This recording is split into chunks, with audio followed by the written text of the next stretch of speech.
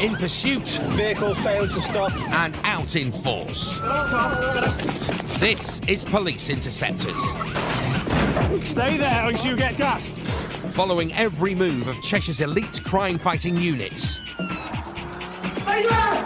Wait for tasers! We put you in the front seat with their pursuit drivers. Left onto 534. On the hunt with their dog units. All right, mate. Ringside as they go toe-to-toe with the bad guys. Get off your legs! Put your arm behind your back! Places behind everything! Buckle up. Set tasers to stun and stand by to intercept. Get your arms up now! Another day at the office. Coming up on Police Interceptors, cops go head-to-head with a gang of violent armed robbers. Basically offering to go out of the car and hit the police vehicle with baseball bats. Police forward! An early morning raid is bang on the money. To further carry a bag, a rather large, substantial amount of money. And a late night call leads to a smashing surprise. Someone's in the front window throwing bottles at people.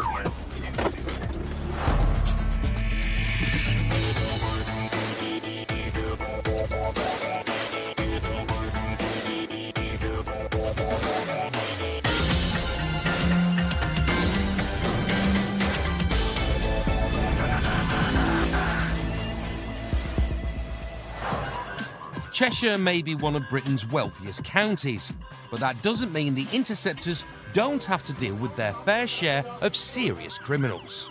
And the worst offenders are armed robbers. The trend to rip off cash machines is on the rise.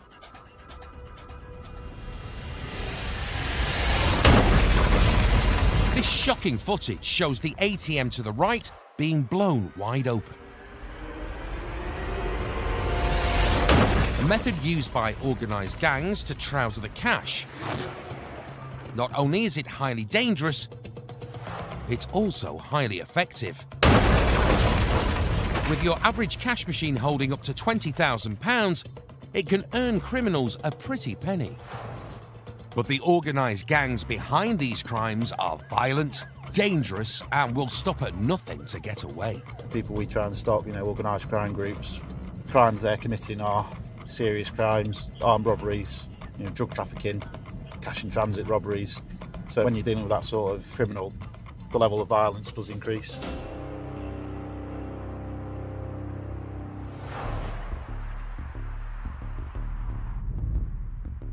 It's 3 a.m. near the Manchester border. The Interceptors have spotted an Audi S3 loitering near an ATM machine. But as they approach the vehicle, the driver aggressively makes off at speed. The vehicle failing to stop Wilmslow Road towards Cheadle, Audi S3. The cops fear they may have rumbled a gang of cash point thieves.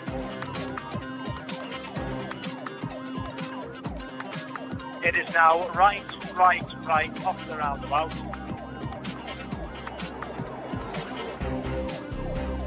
But bizarrely, it looks like the suspected robbers are giving up. The vehicle is braking. It is safe to continue. There are no pedestrians, no other vehicle traffic. Stand by, vehicle stop. Occupants out, attacking the police vehicle, window smashed.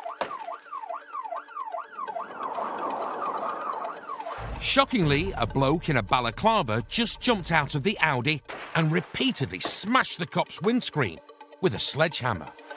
Our windscreen has been smashed, but it is on the passenger side. It is safe for us to continue at this time. These criminals are armed, dangerous, and intent on getting away. News of the violent attack against the Interceptors has reached fellow officer Tom Spowage.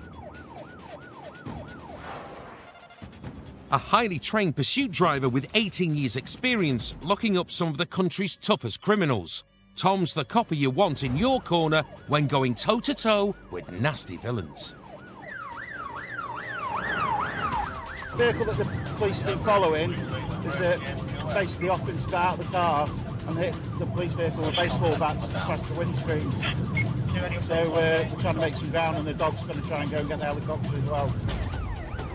Several other Interceptor cars, including a dog handler, are now racing to assist. Back with the pursuit. And the high-performance Audi S3 is dangerously tearing through 40-limit roadworks at speeds of up to 130 miles per hour. That's almost 3 times the legal limit. Now headed towards a rural area, unable to shake off the interceptors, the cops fear these violent criminals will once again take extreme action to escape. The need for backup has never been more pressing. Tom is still minutes away. Back with the pursuit, the gang look desperate to launch another sledgehammer attack. The occupant has attempted to get out and attack us with the baseball bat, and we have been forced to ram the vehicle.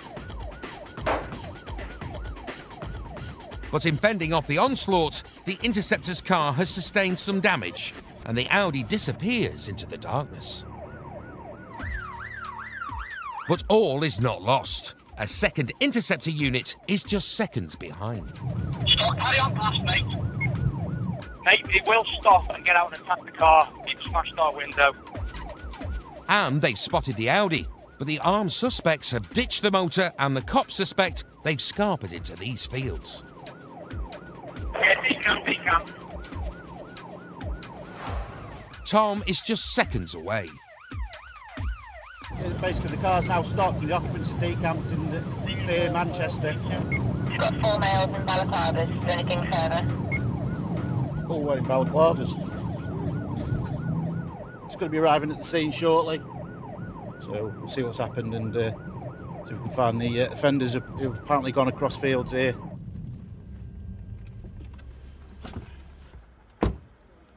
Bobby's down there. Yeah, don't worry. Don't get around back to the house. He's happy anyway. A full-scale manhunt is now on, with every interceptor and their dog desperate to track down the fleeing suspects. So that's the car that's been involved and the offenders have run off down this road here. Scattering into dark fields, the odds are stacked against the interceptors. Police dog's got a track, so we'll just keep a distance for a little bit and hopefully hear the dog barking in a minute. Against all odds, the police dog has picked up a scent. So I'm sure he's on this side, mate.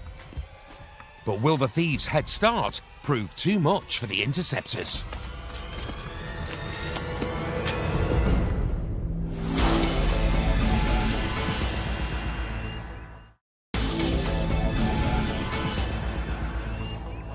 The interceptors have been involved in a high-speed pursuit with a gang of suspected armed robbers.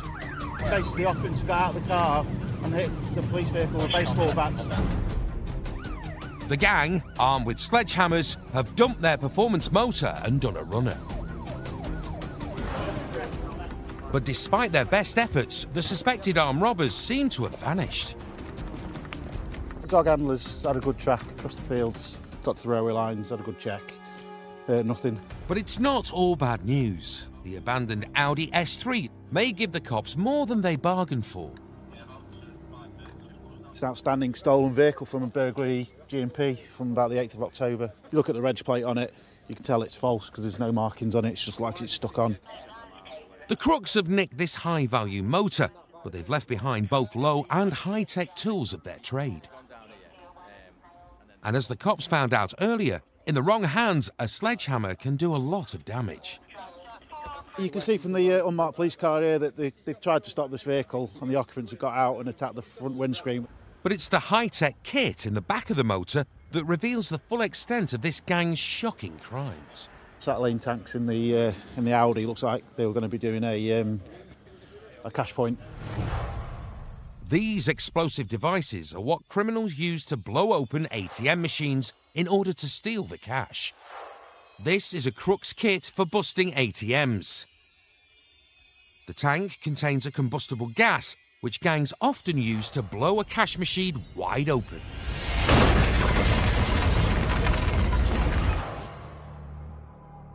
With an expensive stolen car recovered and weapons seized, as well as rumbling a gang of suspected cash point thieves, it's been a successful night for Tom and his fellow interceptors. We've got some forensic evidence from the car. There's one discarded hat, and there'll be forensic evidence within the vehicle that we can use to try and get the offenders for the job. So hopefully we'll get them at some point.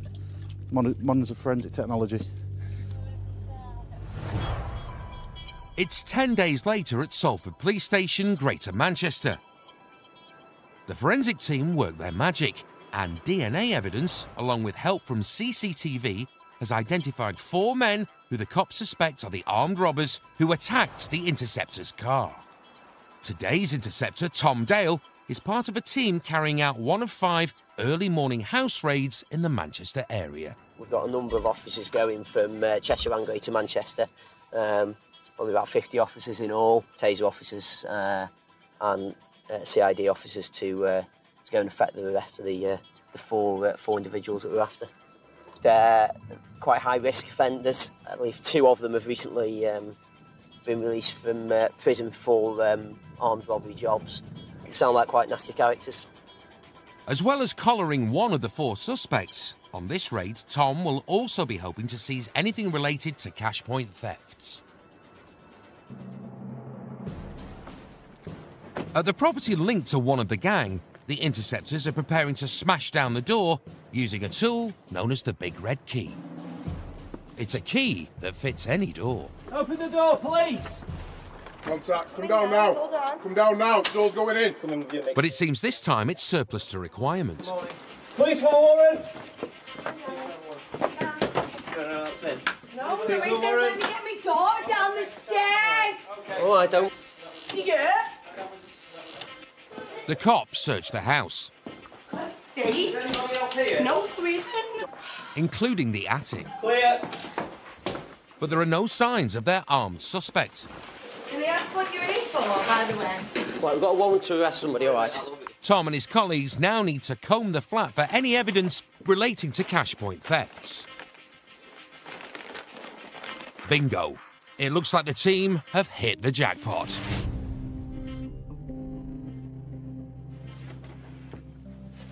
Roughly looks about £1,000, I would suggest.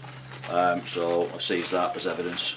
Alongside that was this next bag here, which is like a black plastic, and it looks like a dog waste bag, to be fair. And again, that's full of money. Again, not counted it, so I don't know how much is there.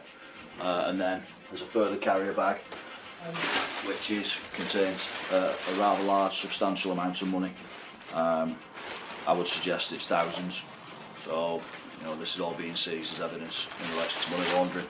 Stacks of £10 and £20 notes isn't what most people leave lying around the house. Someone has some serious explaining to do. Suffice to say, we found a significant quantity of cash. Right, okay. Have you any explanation for your possession of that? No. Right. I arrest you on suspicion of money laundering. The cash is bagged and tagged and will be forensically examined back at the station for any clues about its origin. We've raided 5 houses this morning simultaneously. 2 offenders from the incidents we're after have been arrested.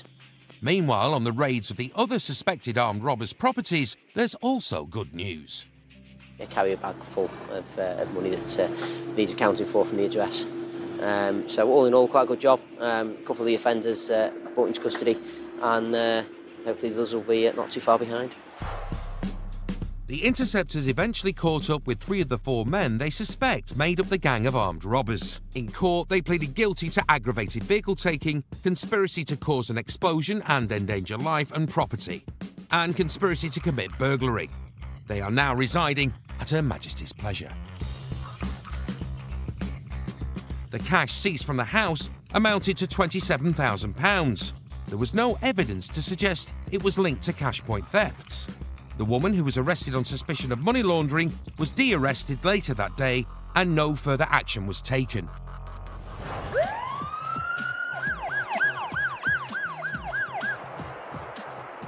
Part of the Interceptor's impressive fleet of motors are the unmarked BMW 3 Series. In cop speak, they're the crime cars.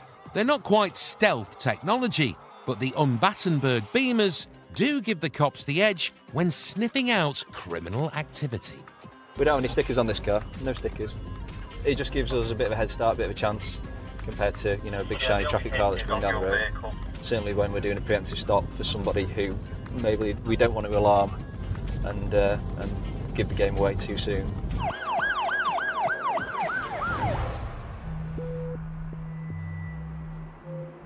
It's Tuesday evening on the outskirts of Warrington. Interceptors John and Chris are patrolling the A56 in one of the team's unmarked motors.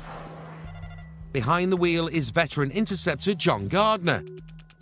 When John's not locking up lawbreakers, he likes to kick back with a pint of cider. And he's just spotted a potential bad apple up ahead. This blue BMW.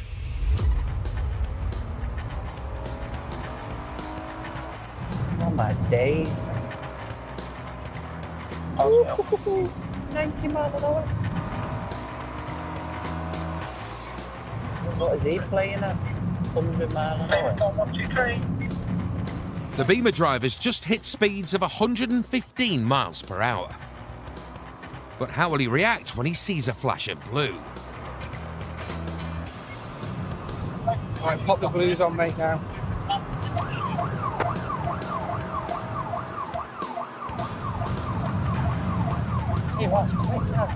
Instead of making off, the driver has decided to pull over. It's your one, mate. What? You have this one? No, you. You're driving, I'm getting out every second. Chris is a no-nonsense copper who confesses one of his pet peeves is motorists at speed. After what he's just seen of this fella's driving, he's more than keen to have words. Just wind your window down. Scared the living lives out of me then. Just switch your engine off. Yeah, it's off. Jump out, join us at the vehicle, we'll have a quick chat. So the driver's saying he was scared. It's not the usual response from a speeder, and he's certainly got Interceptor Chris's attention. Chasing me down here, can't believe it. I thought it was the same person. You were being chased? All right, OK, likely story. Just jump in there for us. Can you tell why you're driving so fast? I was coming down here Cantilever and there was someone driving erratically behind me. It was a BMW 3 or 5 Series as well, similar to this. Right. So when I've come down here and seen you starting to fly up behind me, I wasn't sure if it was him again, so I was just trying to get away. How fast do you think you were going? I've not got a clue. No, go on. You'll have a rough guess. You'll be looking at your speedo. Everyone looks at the speedo when they're driving. How fast do you think you were doing? I've not got a clue. Do you think you were exceeding the speed limit? May well have been. May well have been. The Interceptor's unmarked car is kitted out with all the latest in crime-fighting tech, including a fully calibrated speed camera. There he is. 100. Let's have a look. 100 mile an hour. 100 mile an hour. 102. 104. And you're pulling away from us. 111. 115 mile an hour you were travelling at before he even put the lights on. 115 in a 60. That's almost twice the legal limit. I've not seen that stupidity of driving in a long time. What I have done is a very stupid thing. Yes. I accept that. And yeah. we do very stupid things. Yeah, I understand that. When we're not ourselves for whatever reason. Right. And but should you be driving if you don't fear yourself?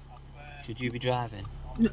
Not felt myself as if not capable to drive. Right. You know, when you. Well, you can't have been that unnerved then, can you? Because if you decided to drive at that speed, you can't have been that unnerved. Oh, you are if you panicked and you're trying to get away from something. There was nothing for you to get away because there was nothing behind you. Oh. Driving's a gift. That's a gift that you've got, that you can drive a car and you can drive a fast car. But that's probably a gift that you're going to lose for about 18 months, possibly 2 years. All right? That's how fast you're going tonight and how dangerous your driving is. You think that people are just out in marked cars? It's not right. That's why we have unmarked cars, to catch people like him. He's an ideal candidate for what we're here for. We're here to stop people speeding, excess speed, and to stop people possibly killing people. The speedy Beamer driver has been summoned to court and the case is ongoing. Still to come, Pecker meets Pinocchio. If you got to think about it, you're lying, aren't you? Please! And Cleggy lays down the letter of the law. Tell us what's been going on, or you're all coming in. You've got 10 seconds.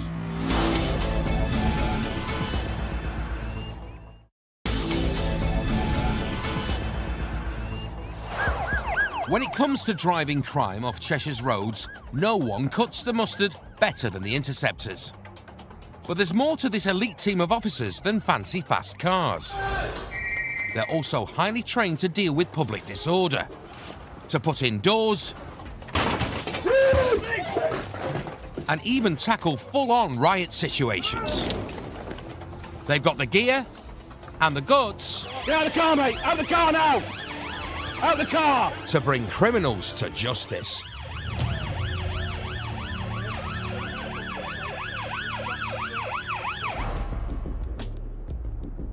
Tonight, the team are out on patrol in Chester. A historical hotspot by day, by night it's a haven for locals and holidaymakers to hit the town and let their hair down. And whilst the majority of partygoers are well behaved, if there happens to be the odd bad apple, the Interceptors will be on hand to weed them out. Tonight they're off out in the team's weekend wagon known as the Big Blue Van. Technically we're curb crawling around the city, seeing what we can come across and deal with. On board tonight is Interceptor Gordon Morris, known as Gordy, along with Neil Cleggy Clegg and Dan Halliwell. We're there to be firm and fair, but if you're out there to cause problems, you're going to find yourself out the city very quickly. Shifts in Chester usually mean a busy night, and more often than not throw up a few surprises for the Interceptors. And tonight is no exception.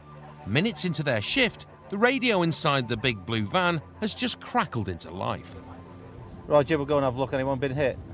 There's report of a disturbance over the other side of town. Roger, we'll have a drive past. And it doesn't sound good. We've had someone phone up to say that from one of the first floor flats that someone's in the front window throwing bottles at people.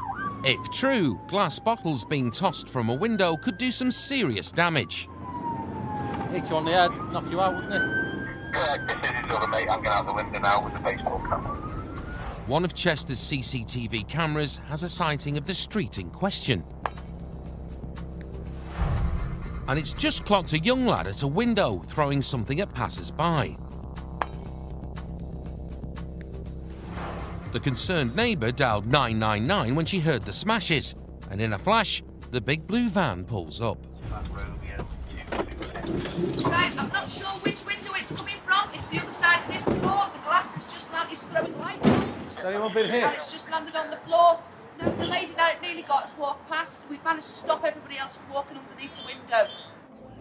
Bizarrely, it appears it's actually light bulbs, not bottles, that have been thrown out of the flat window.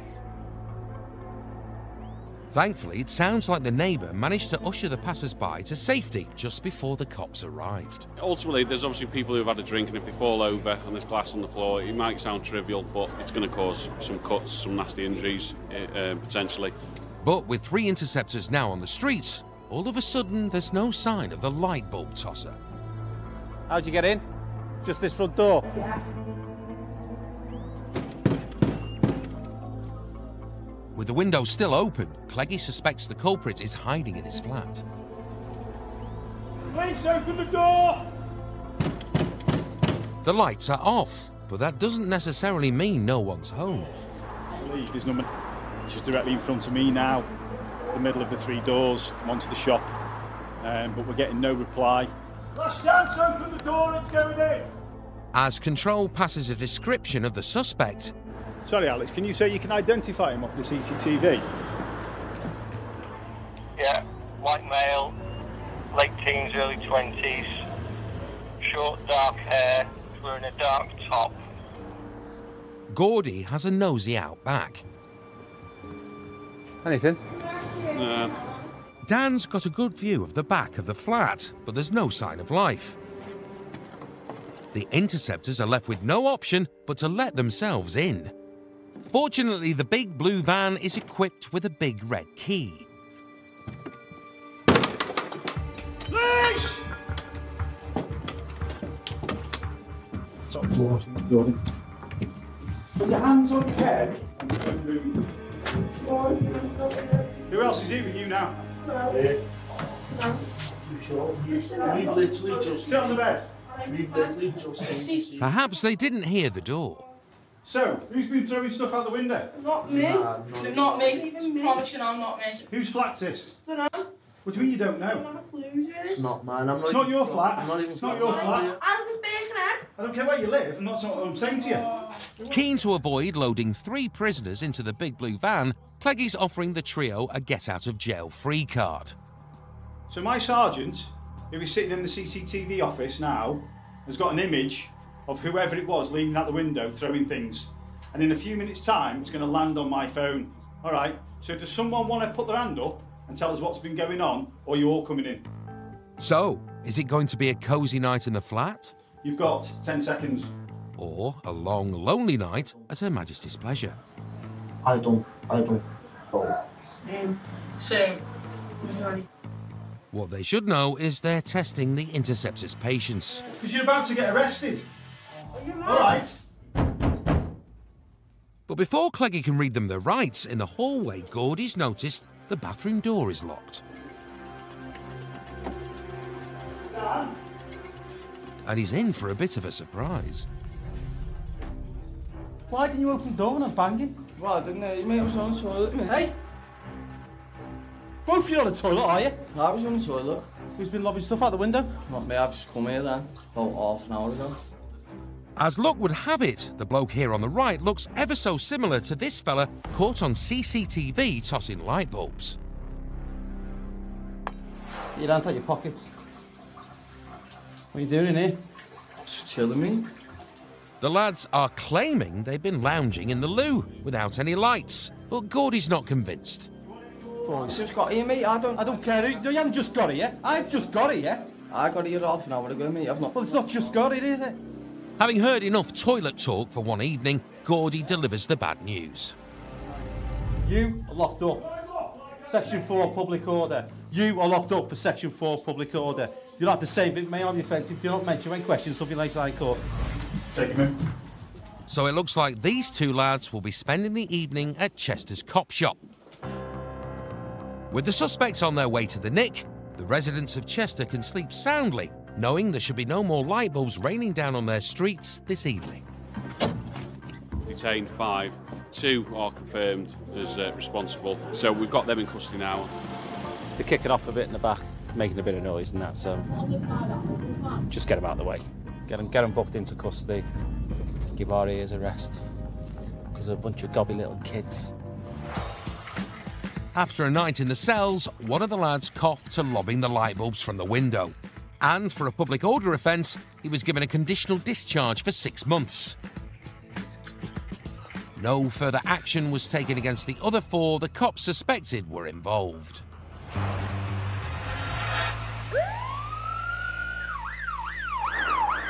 What are you doing sat here, mate?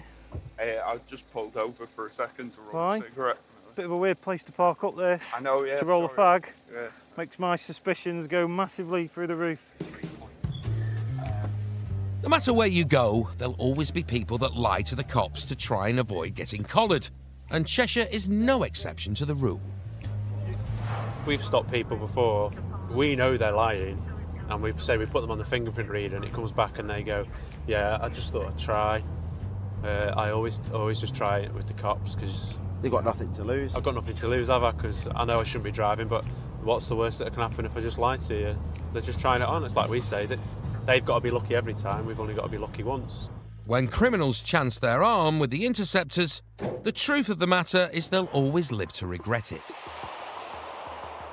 It's approaching midnight south of the county. Interceptor Rich Woodward, known as Pecker, is out on patrol with response copper Alice Jones. Which side was it out, do you remember? No. And the eagle-eyed Bobby has noticed the blue Ford Fiesta in front has a headlight out. His driver's side, I think it was. So we'll have a quick word with him to see if he knows about his light. It's not ideal when it's getting a bit foggy and misty, so we'll have a chat with him. Having donned the blue uniform for 10 years, Pecker is a copper who knows his criminals. He's not quite a human lie detector, but he has a canny knack of sensing when things aren't quite right. Not brake light out, is it? Whilst it's not the crime of the century, The chirpy interceptor knows there could be more serious offences lurking beneath the surface. Hello, mate. You all right? All it is, you just got a couple of lights out. One of your headlights is out and one of your brake lights. We're gonna get it sorted in the morning first thing, guys. How did you know about it? Well, I've just heard before, so I'm gonna get it sorted. I'm just on the way to pick my girlfriend up from the travel restaurant going home. All right. You heard about it? You got stopped before? Today, yeah, earlier, sir. All right, okay, no problem. Do you have your driving licence with you? No, sir. Or anything, your name on it at all? No, I haven't, but I've given all the details before. Oh, okay. So when you got stopped before, did they check all your details, did they? They checked everything, sir. Ah, right, okay. Did you have any paperwork to say you've been stopped? I haven't got it with me, but you can check it. Yeah, I'm just trying to save you a bit of time, that's all. But if you just come grab the seat in the car for a minute, then we'll just have a check of your details. So the bloke's claiming he's off to pick up his girlfriend and that he's previously been stopped by the police about his lights. If you just jump in the back on the passenger side. But Pecker's got the feeling that something about this bloke's story is not quite adding up. So what did the officer say earlier when you got stopped then? Why did you... Oh, was your light out once you got stopped? They're going to write to me within 21 days and not to do deliveries. Why aren't you allowed to do any deliveries? You have to have separate business insurance, which I didn't know about, so... Oh, right. This is what you got told earlier, was it? Yeah. Okay. So the bloke's a fast food delivery driver, and he was busted the day before for not having business cover on his insurance. So Pecker won't find anything resembling a takeaway on the passenger seat now, will he? It would appear that he's got a takeaway in the car at the moment, which he appears to be delivering. So we'll ask a few more questions and try and get to the bottom of it. So, is the bloke off to pick up his girlfriend or drop off 3 doner kebabs and large fries with chilli sauce? You got stopped whenever it was a few days ago and told you obviously weren't insured for doing deliveries, and you decided to carry on for whatever reason. I've just come to get the money off them. Get the money from the takeaway? Yeah. But then you've come out to do another delivery, haven't you? See what I mean? Yeah, I know what you mean. If you come out knowing that you're not insured to drive for business purposes, which obviously you're delivering takeaways, and if you know you're not insured for that, then you shouldn't do it, should you? No. So now the bloke's been busted twice in as many days for the same offence. Hotel uniform 98. You ready for details? But after checking the driver's details with control... Have you got any middle names? Once again, something is not adding up. How old are you then? Me. If you got to think about it, you're lying, aren't you? No, I'm 27. And how old's your brother? My brother is 30, he should be 36. You look more 36 than you do 27. Pecker suspects this fella has given his brother's details in an attempt to palm off his crimes. No. But unfortunately for the driver, part of Cheshire Police's tech goodie bag is a fingerprint reader. Just pass me your right index finger. That one, just pop on that red little blob. Thank you. And then your left one for us, mate. Thank you, buddy. Obstructing the police is a criminal offence, one which carries a maximum sentence of 1 month in prison. So is this bloke going to be getting his keys, or will he be getting the cuffs? From your fingerprints, it's got a slightly different information from what you've given us. Busted. The fingerprint you just put in has come up with those details, which you're saying are your older brother's details. So they can't be your older brother's details because it's your fingers. So the fella may have tried to spin Pecker a yarn, but now it's the Interceptors' turn to do the talking. You're going to be arrested, unfortunately, for driving without insurance tonight, obstructing a police officer, obviously by giving you false details, and also for the driving without insurance offence the other day and obstructing a police officer on that date. Does that make sense why you're going to get arrested? Okay.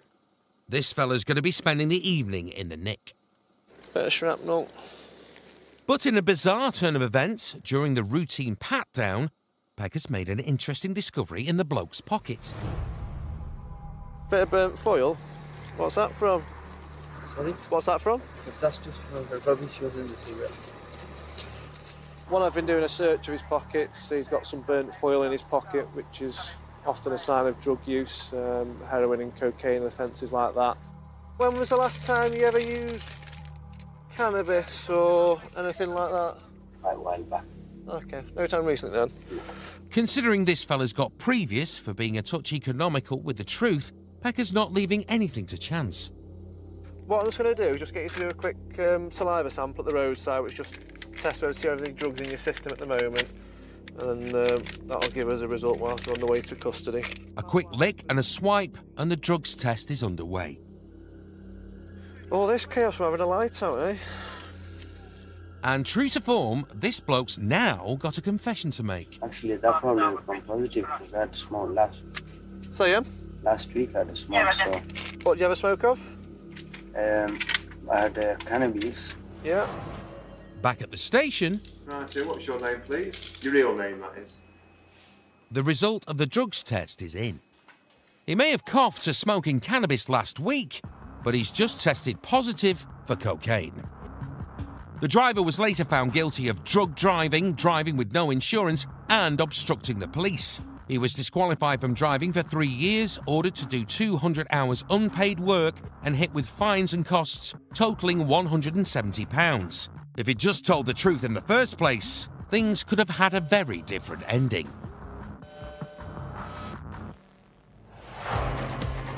Still to come, Boothie spots something fishy. Okay, pink. I'm going for salmon. Salmon, I like it. And it's all too much for a suspected drug driver. At the end of the day, all we're doing now is doing the drug wipe, doing that procedure. Okay. No, I know where it's going. Don't start thinking about it before we even know what the result is.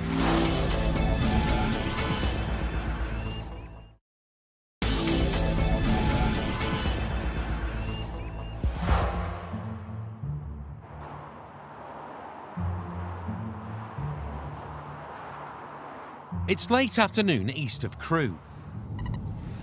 There we go, the sun's out, mist is over the Cheshire Plains. Lovely day in Cheshire. Let's go and ruin it. Lovely day to crime fight, let's go ruin someone's life, yeah. On a day when the government announced Britain's biggest ever police operation to clamp down on drivers using mobile phones, Interceptors Don Booth and Ian Smith are out on patrol. They've only just started their shift. That's on you. And Don has already clocked a driver using his phone. Boothie's eagle eyes can spot a mobile in a driver's hand at 100 paces. He can even pick out the colour of the handset. Orange. Pink. I'll go for pink. I'm going for salmon. Salmon, I like it. Smithy's a big fan of Lethal Weapon. Cheshire's answer to Martin Riggs is a super fit cyclist and all-action interceptor. But Boothie's got this covered. Hi mate, you alright? I'm alright, pal. Any idea why I might want to talk to you? No. As you drove towards me, what can I see in your right hand and you're doing this? I called it an orange mobile phone and my colleague said it was pink. Oh. Could you show me your phone? I'm going to go with pink. Right. Shouldn't be on your phone when you're driving, should you? No. I only picked it up. Well, because it drops on the floor. Well, yeah. You just got your phone up, you're driving. You've seen the front pages this morning. No. Well, the front pages this morning is all about people on the phones and people dying needlessly. Yeah? Okay. Just jump out for us, mate. Preamble out of the way, it's into the Beamer to deal with the serious business. Mark's confirmed it's pink. Yeah. Salmon. Right. What I'm going to issue with is called a traffic offence report. What will happen is you'll get a letter within 21 days offering you either a mobile phone awareness course. I've got that. So you won the bet then on the pink phone? Yeah. I said pink, he said orange. Ah. I don't think we did. I think it was the other way around that. No, we did, because when you got the jump, you said to me, I said orange, your colleague said pink. See you later. All right? All right, mate. Pink. Boom. I said. You didn't. You said orange to start with. I said pink. I said pink. You went, no, it's salmon. Yeah, I said salmon, which is pink, isn't it? You said orange. Only after I told you it was pink. What colour is it? Pink. But salmon is pink. Yeah, but we've got to take your first answer. You didn't explain that at the start. Well, he's had his ticket now, hasn't he? He's happy. He's happy. As the sun sets, Red sky at night is Shepherd's delight. Right. and the Beamer motors into crew, Smithy and Boothie get a call about 2 cars allegedly racing around the town centre. They park up, and soon... It's going a bit quick, isn't it? The 2 cars race right past them.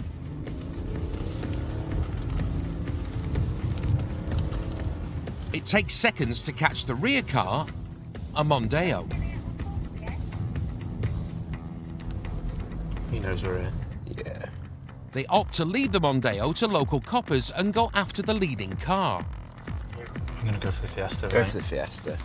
A minute later, they spot the Fiesta held up at traffic lights.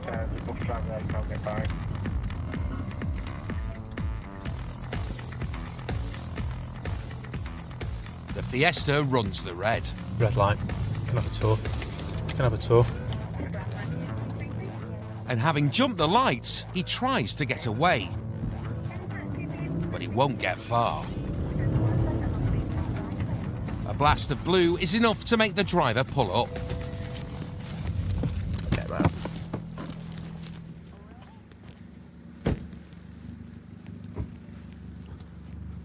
Hey mate, just switch the engine off for us. And just grab... That's what this is for, because I'm constantly getting pulled over. Yeah, be the red light you've just gone through. Red light? Yeah. So just grab your driving licence, come and have a chat about that. Come and sit in the car.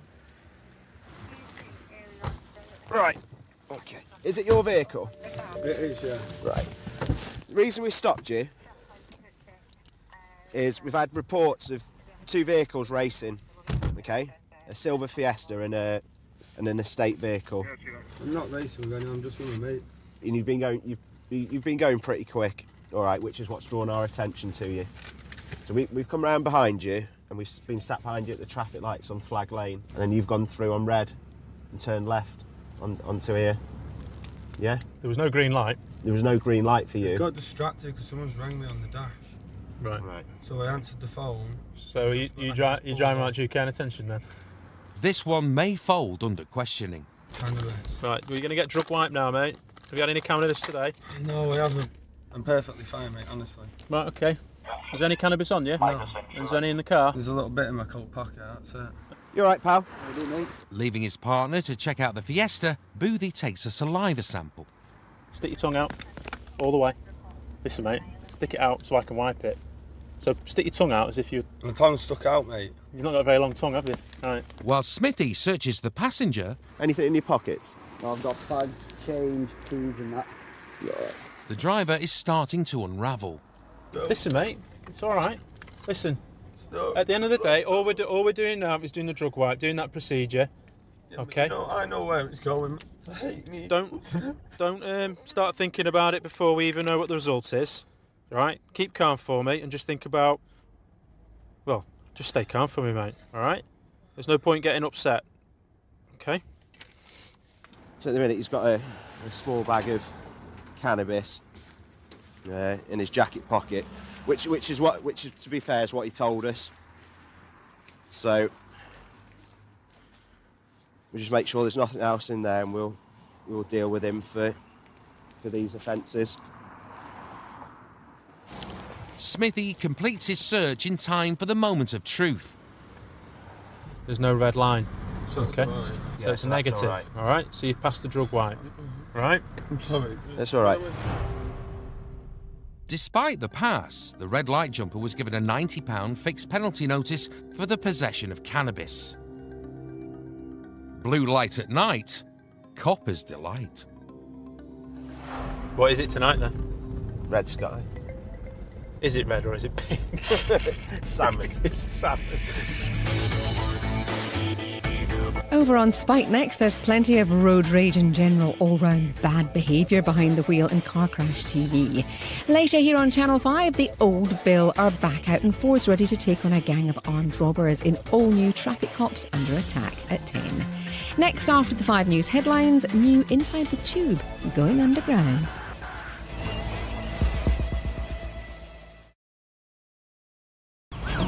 In pursuit. Vehicle failed to stop. And out in force. This is Police Interceptors. Stay there or you get gassed. Following every move of Cheshire's elite crime-fighting units. Stay there! Police retreaters! We put you in the front seat with their pursuit drivers. Left onto the 534. On the hunt with their dog units. All right, mate. Ringside as they go toe-to-toe with the bad guys. Get off your legs! Put your arm behind your back! Braces! Hard, everybody! Buckle up. Set tasers to stun and stand by to intercept. Get your arms up now! Another day at the office. Coming up, a suspected drug dealer gets a friendly wake-up call. Please! Cleggy takes a blunt approach to gun crime. What do you know about that? And John cracks down on a serial drug driver.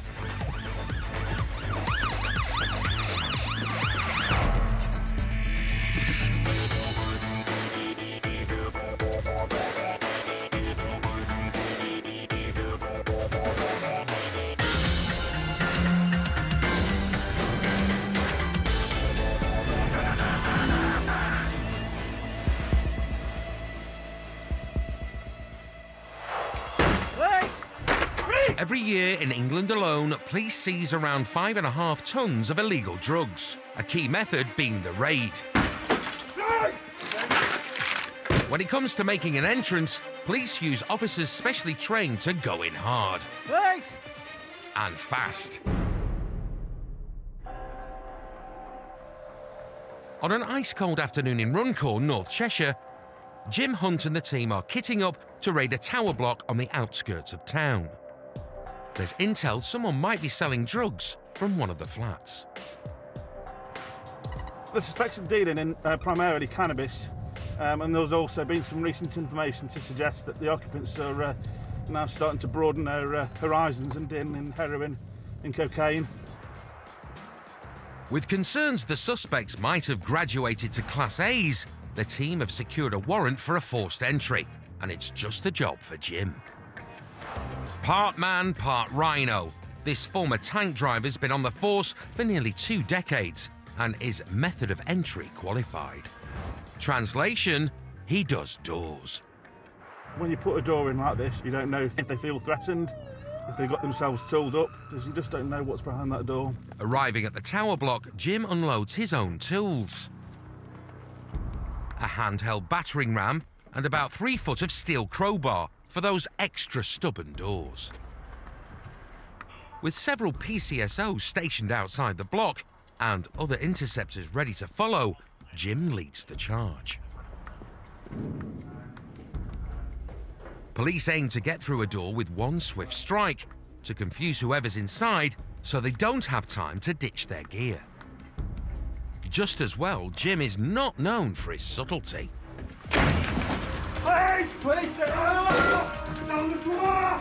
As the team flood the flat, Jim scours the rooms for hidden suspects. He knows crooks can take desperate measures to ditch evidence. Balcony clear. And even escape. Other officers have found a man and a woman, but there's no sign of any drugs. Yet. Time for Jim to apply a little tactical pressure. If there is any gear in here, now is the best time to tell us, because we're going to pull this flat apart, basically. Any gear in here, mate? Speak now or forever hold their peace. Where's the drugs, mate? You might as well tell us, because we're going to find it, aren't we? If you want a dog maul all over the house, you might as well, because at the end of the day, it will be found. We've got a drugstore en route. Experience tells Jim that if you keep pushing, someone is going to crack. If you want to say something, mate, now's the best time to say it. Because you're just prolonging it for everybody, aren't you? Sorry, even my shit, man. Show me, fella.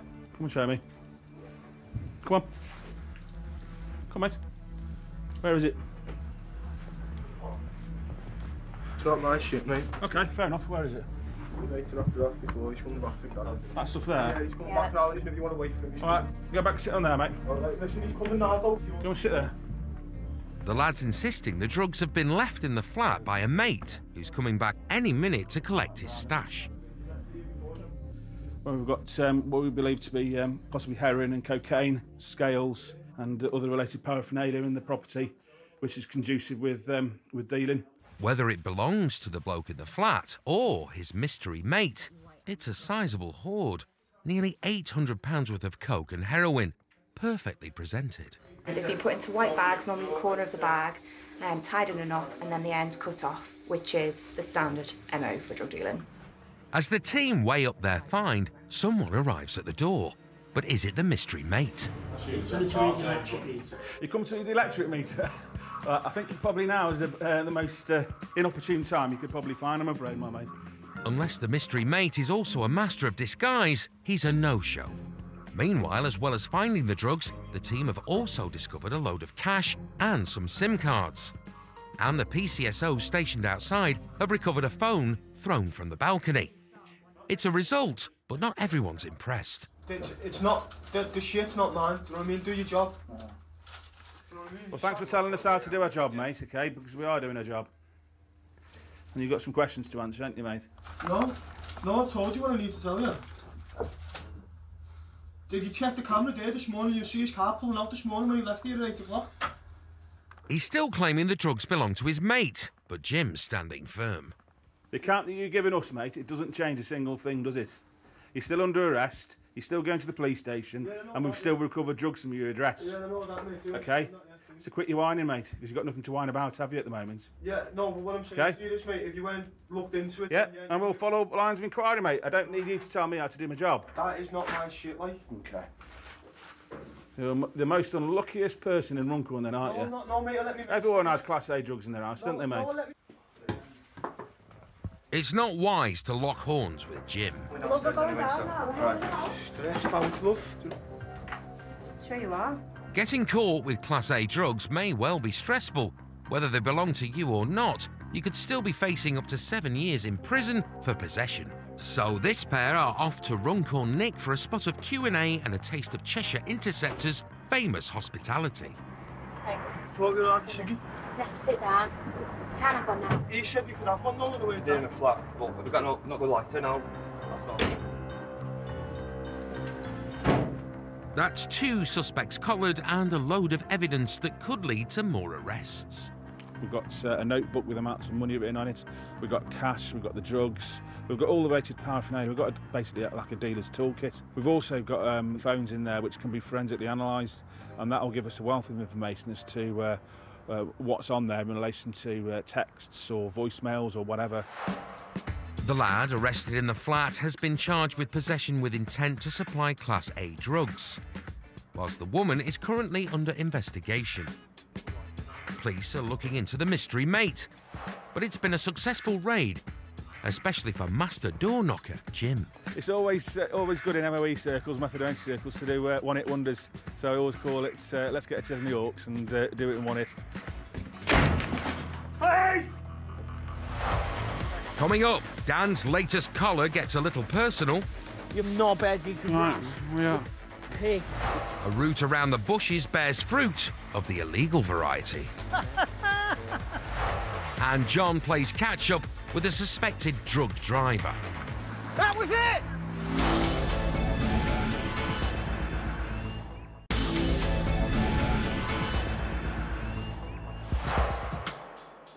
Every year across the UK, more than 60 road users are killed as a result of people taking drugs and then driving. And now Interceptors are dealing with a growing number of repeat drug drive offenders. As John Gardner prowls Runcorn and his unmarked 3 Series, a call from HQ brings a sense of déjà vu. We've just got a vehicle that's just hit the ANPR cameras. We've already had him 4 times now for drug driving. He's got no licence and he has no insurance. And it's John that's caught the fella on 2 of the 4 occasions he's been done for drug driving. So, he's a little bit of a target of mine at the moment. Clearly the bloke hasn't learned his lesson, but he'll wish he had. Because after 22 years busting mashed motorists, this 6'1" law machine has developed a single-minded approach to hunting down his prey. So we're trying to get him and get him into prison, get him remanded, get him off the road. He's a danger. And John's in luck. Less than a mile away, fellow Interceptor Chris Gleave has spotted their target car disappearing into a business estate. He's gone into Darsby Park. John, he's seen us and gone into Darsby Park. I don't know whether he can get out of the hotel. Yeah, no, we can't. It's one way in, one way out. I'll make my way up that way, mate. The target's trapped in the car park, unable to drive out without running into arch nemesis John. But when the big man pulls in, the driver's decamped and legged it. Just to let you know, he's come into this area and he's just dumped the car in the middle of the road. He's gone through with no entry. The bloke may have given John the slip, but he's run straight into the hands of Chris Gleave. He's been cuffed, drug tested, and the results are in. At the minute, you've tested positive for cocaine on our roadside swipe, okay, so you're locked up, okay, at the minute. Sadly, this fella's heard it all before. This is the 5th time now, Sandy. The 5th time you've been caught driving with no licence and drug driving. You've got no licence to drive, you've got no insurance, and you're driving whilst under the influence of drugs, which impairs your driving heavily. You're going to cause an accident and you're going to kill someone, Sandy. Some people never seem to learn. A conviction for drug driving can get the offender off the road and in the nick for up to 6 months. But add possession and you could be talking years. A police dog's already sniffed out some silver foil he's dropped near the bushes. But Chris reckons he's seen him ditch more stuff. All I've got is that foil on there. The foil? I can't see anything obvious. Dog's indicated in there. Mate, she's not a drug dog, so she's indicating on human scent. But yeah, I've not been in there. There was foil there. Yeah, I've had that off there. Yeah, foil that was down here. How far do you think it went? Mate, it didn't go far, and if it did, it's landed in this somewhere. Oh yeah. There it is. Tell you what, drop down here. Yeah, listen, more here. He's got a ball as well. Yeah, there it is. You got it. Silver foil is a classic sign of drugs. Gosh, sweet. and other stuff. But one of the wraps contains something that'll do more than soothe a chesty cough. Yeah, there's a bit of rock in there, isn't there? Oh, that'll do me. Crack cocaine. So what are these going to be for? There is house keys. What does it say? Keys to... The madhouse. Keys to Why the would they launch them? No comment. So he's now added suspected possession of Class A's to yet another arrest for drug driving. Listen, where you thrown your keys, listen, we found that foil and it's got some crack cocaine in it, okay. So at the minute, listen to me, okay. We're under arrest on suspicion of possession of Class A drug, okay. So you didn't have to say... The fella's now off to Runcorn Nick, where blood tests will confirm the level of drugs in his system. There'll also be a surprise visit from the familiar face of John Gardner, who's on his way back to join them at the station. He could very easily kill somebody. He could plough his car into somebody walking along the street. And looking at the times of which he's driving as well, he's during school times. So you've got kids on these roads as well. Let's get him in, get him tested, and let's get this man in front of the courts. Bang to rights. Arriving at the Nick, it's time to reveal an old friend. Hello, we meet again. Is this not the third time now? 5, John. I know, but it's the third time I've done it. Somehow, he doesn't seem too pleased to see John. Perhaps that's to be expected, as blood tests in custody came back positive and the fellow was charged with drug driving and possession.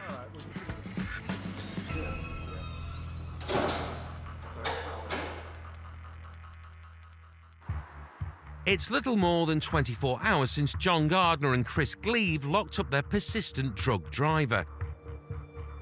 He's now out on bail, and John fears he might be up to his old tricks again. Lima Uniform 229, what was the last? The BMW X5 that was locked up yesterday for drug driving and no licence has just gone Kinsey Road to the 56 Right, Roger. We'll get sorted on that straight away then. What's happening now is the gentleman who we locked up last night for drug driving is now possibly out in another vehicle, and it's just hit Ellesmere Port coming back this way. So the cops know this is a route the man takes, and whilst his car was seized during his arrest, he does have access to this other vehicle, a BMW X5.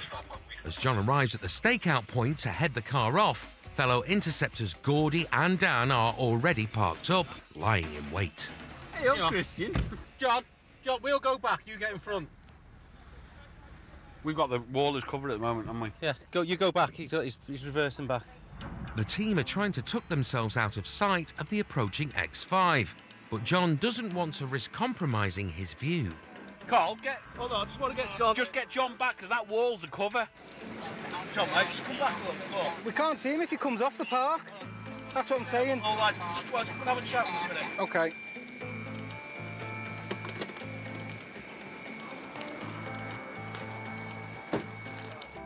Right. This lad, he's been locked up 5 times in a month. Okay, Yeah. all for Section 5A, no licence, no insurance. Yesterday he tried to give us a swerve. Yeah. John, preempt him. John thinks he's eyed the X5 race past. That was it! The team now need to catch up and get it stopped.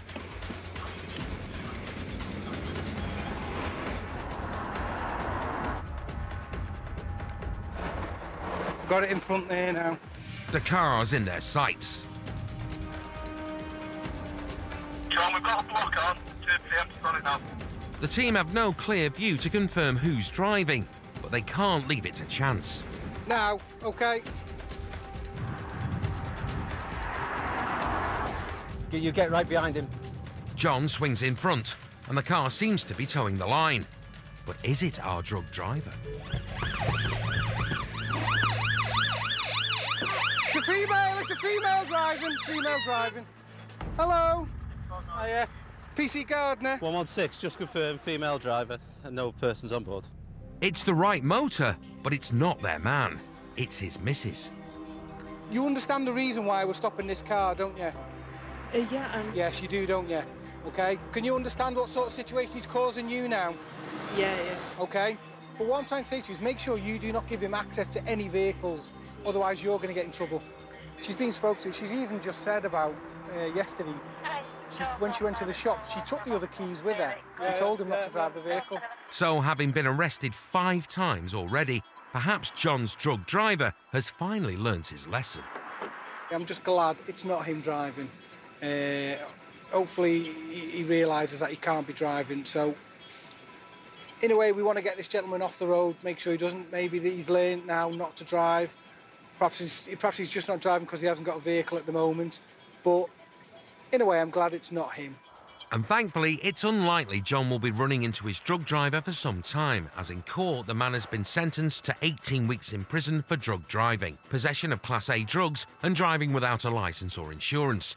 He was also banned from driving for 3 years. An Interceptor's work is rarely clear-cut. When emotions are running high, it's not always clear what's happened and who's to blame. I just did it! Oh, no! Yeah! Piecing it all together, it's just part of the job. Sort your custody, okay, fella? Cheers. It's the early hours of Sunday morning. Patrolling Chester in their unmarked 3 series, Interceptors Neil Clegg and Michael Clark have had some worrying news. Information's come in that there's a male outside of his home address, and the information is he's cut his own throat with a piece of glass. Witnesses report that the lad who's cut himself is acting aggressively and may be drunk. After a quarter of a century on the force, rugby fan Cleggy's tackled pretty much every kind of wrong'un. And he knows well enough that when someone's kicking off, there's no telling what might have happened, so you go in prepared. Leave uniform 112, where we are carrying taser. I did shout up. Dan Halliwell and Gordon Morris are also en route. We've got 2 medics on board the double crewed taser cars as well, Libya uniforms. Dan and Gordy are first to arrive. There he is, it's here, it's here.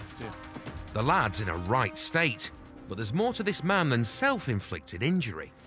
You all right, mate? It's the police. I've been kicked off of my missus. He's just been battered.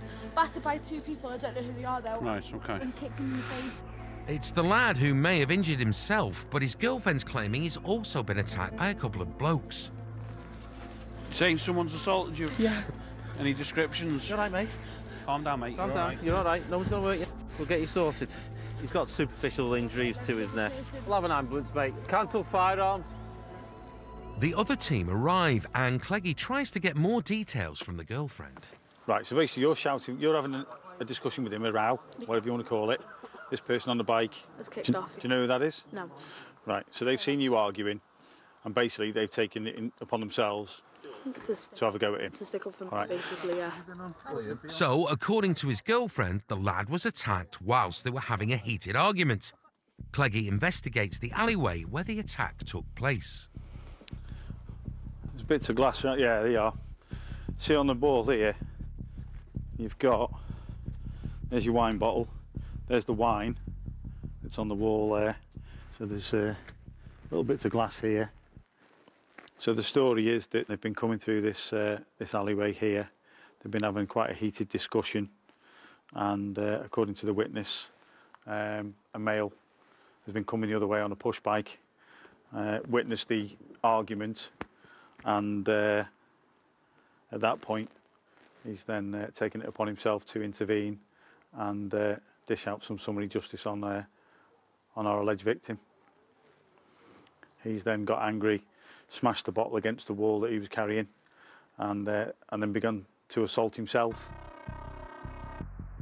There have been allegations from witnesses that the lad may have actually been assaulting his girlfriend when the attack took place.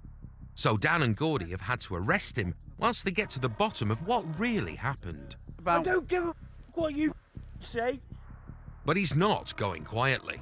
Right. No bed Well, you will do. to me. All right. Don't give a Okay, good. on what? Get me done for Mexico tomorrow because I've done nothing wrong. Right, do you feel All better? I'm saying, yeah, pricks, yeah, Yeah. that made my girlfriend go away All on right. purpose.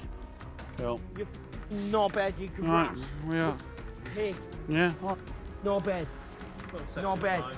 Don't give a... You're under arrest for Section 5, public No, order not as really, well. no. All right. The lad's now managed to talk his way into a public disorder charge. Hopefully some TLC from the paramedics will calm him down. He's going to be going to the Countess of Chester, where he'll be examined, first of all, to make sure he's safe and well, and then once he's fit to be released, he can then be taken to the police station and spoken to regarding the allegations. What started with reports of a man cutting his own throat has now developed into 2 cases of suspected assault. Every job that you go to will always be slightly, or if not completely different than you first thought or you were first told about. Police are looking into the identities of the lad's attackers. There was no evidence to prove that he had assaulted his girlfriend. He recovered from his injuries and received a caution for his aggressive behaviour. Coming up, Pekka pats down a surprisingly eager suspect. Do you want me to drop your pants or anything? A fleeing motor gives Mike the runaround. I have no idea where I'm going, Gal. And Cleggy and the team tackle a suspected armed man. And why is somebody carrying that in the waistband?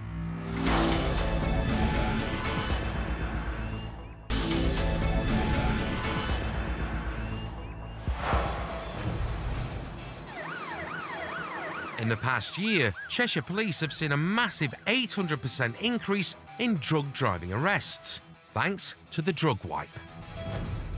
Impressive results, but before you wipe them, you've got to catch them. And on a Tuesday night on the A34, a runaway driver's causing all sorts of problems for Interceptor Rich Woodward, aka Pekka. A football referee in his spare time, this mild-mannered copper has over a decade of police experience. And when he's not wielding his red card, he's blasting his blue lights. There's a drugs marker on the car, and it's already failed to stop for cops in Staffordshire. With Pekka right behind, the motor hits 70 miles an hour in a 50. Swerves around cars into oncoming traffic and speeds dangerously through red lights. Luckily for Pekka, help's on its way in the form of Al Robinson and Mike Jennings. I have no idea where I'm going, Al. 90-degree bandit. You're telling me where to go. Pekka might just have to hold out a little longer. Mike's sat-nav is having a few issues, but at least he's got Al. Where am I going? Right? Right here, and then double back on yourself left at the giveaway. Mike needs to get on the road ahead of the fleeing driver, who's already managed to evade another county's force. The Staffordshire patrol has pursued a vehicle onto Cheshire. We're all now making to the area where the pursuit is currently, which is the other side of Congleton. Now on track, Mike and Al are closing in. We're not that far off this now. But as the pursuit speeds towards them, It is sort of going back on itself now in the general direction of Cheshire. the suspect ditches his car and legs it.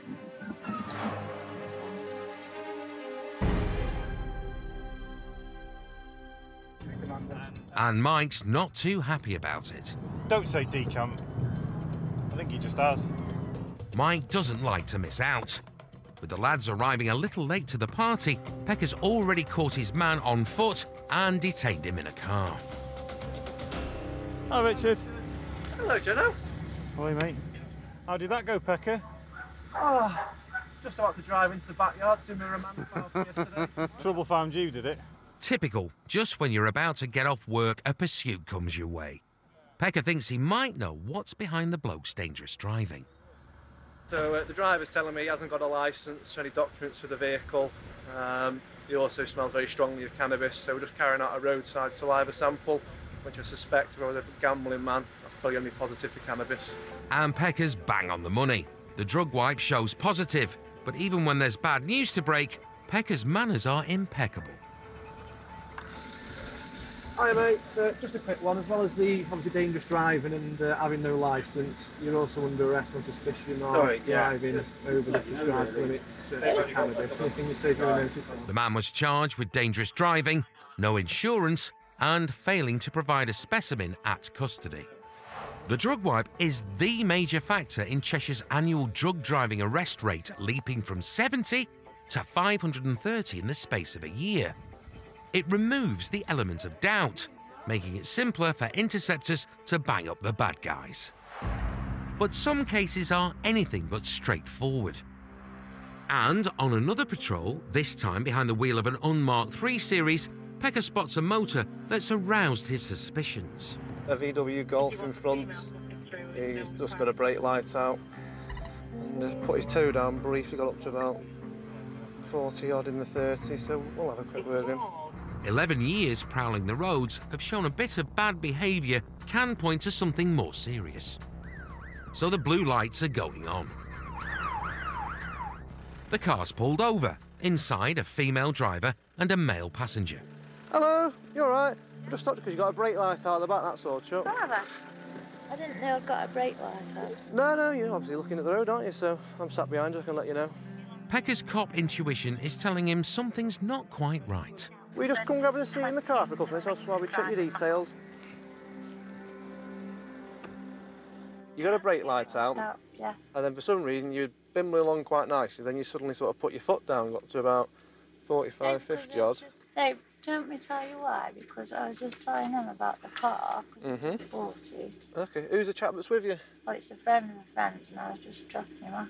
Okay, friend of a friend. Her story is that she's giving her friend of a friend a ride home, and that she was only speeding to show off the superior handling of her new car. Pekka's not convinced. Could you do me a vehicle, person and DL check, please, on Back Lane in Congleton? He runs the driver's name past HQ, which reveals the woman is 46 years old.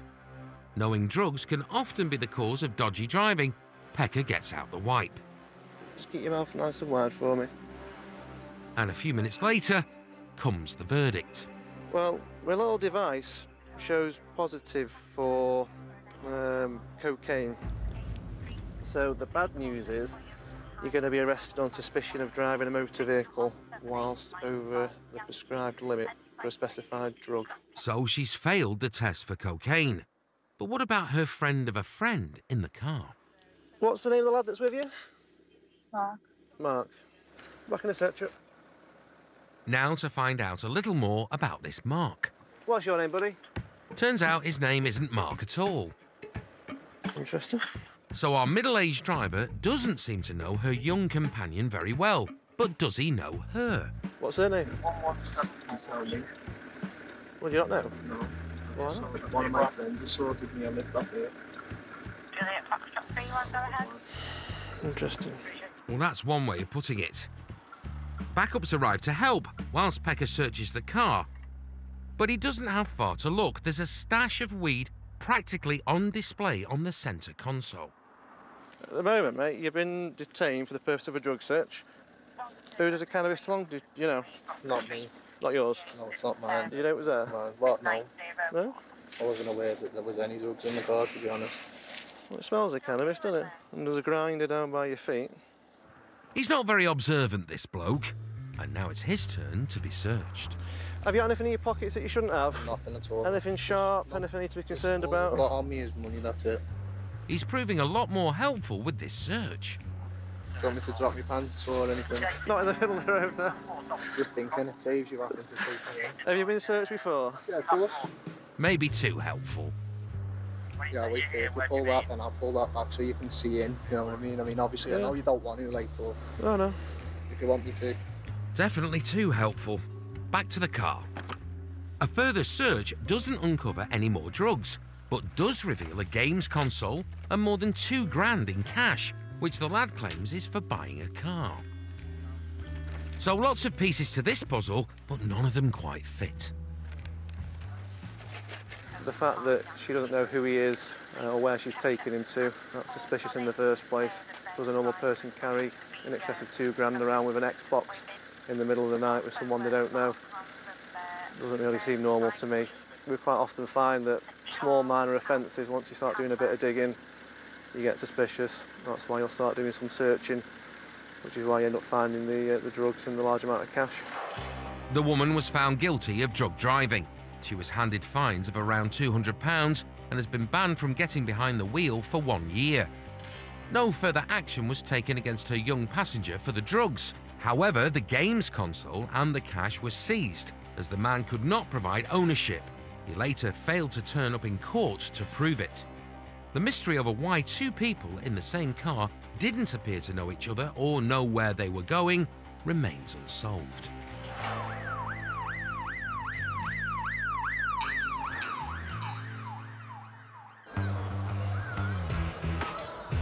It's the small hours of Sunday morning, kicking out time for the bars and clubs of Chester.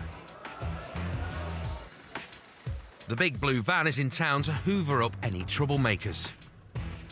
On nights like this, the team are usually called in to deal with the drunk and disorderly. But tonight brings something far more serious. Gordy and Dan are being pulled off the street to join Cleggy and Clarkey in the van, with reports of a fight breaking out at a nearby house party. And it seems that one of the brawlers may be armed. One of the males has had a gun which has been discarded underneath a car, and he's made off. News of the gun means this could be a life-threatening situation. Two female officers are already at the house and in urgent need of backup. The firearms squad is on its way, but the van, with its team of taser-trained interceptors, is closer to the scene. When the boys arrive, the fight's already been broken up by the cops. The bloke who had the gun has been arrested, and the officers are trying to track down his mate who's run off. Dan and fellow interceptor Becky Lawson quiz one of the party lads who claims he was attacked by the armed man. And then it was all kicking off and that. And then the geezer in the hat and the Adidas jacket, yeah. We saw him, he was backing up here, he was backing up, and he come behind his car. And then we was at like the bottom of the car, and he stuffed something under the car. Like he sort of put something under the car, and then he'd come back. And then we were like, what you found under the car? And then he right hooked me in the face, hit me in the face. There was an act of self-defence. I hit him back, you know, and then we got into a little scuffle. This lad now, the one that's in the car, yeah, he punched me in the face, and there's an act of self-defence. I hit him back. The gun the bloke may have been trying to hide is now lying on the floor next to the car, thanks to Becky, who was one of the first on the scene. Had one guy against the wall, Courtney took the other one out here, and then the guy said there's a gun under the car, so he's then reached under the car and grabbed the gun, so I've had to push him across and out of the way, and then just shoved him down the side to get him away. Becky was able to disarm the bloke, but his gun still needs to be made safe. We'll just leave it in situ for the time being, just for the firearms to come along. It's been cocked, so the hammer's back. So, you know, if it's got a dodgy trigger on it or anything like that, any disturbing of it will could set it off. The bloke who was wielding the gun was also found to be carrying a stash of drugs. We just separated them all. What was it? Cannabis? Okay.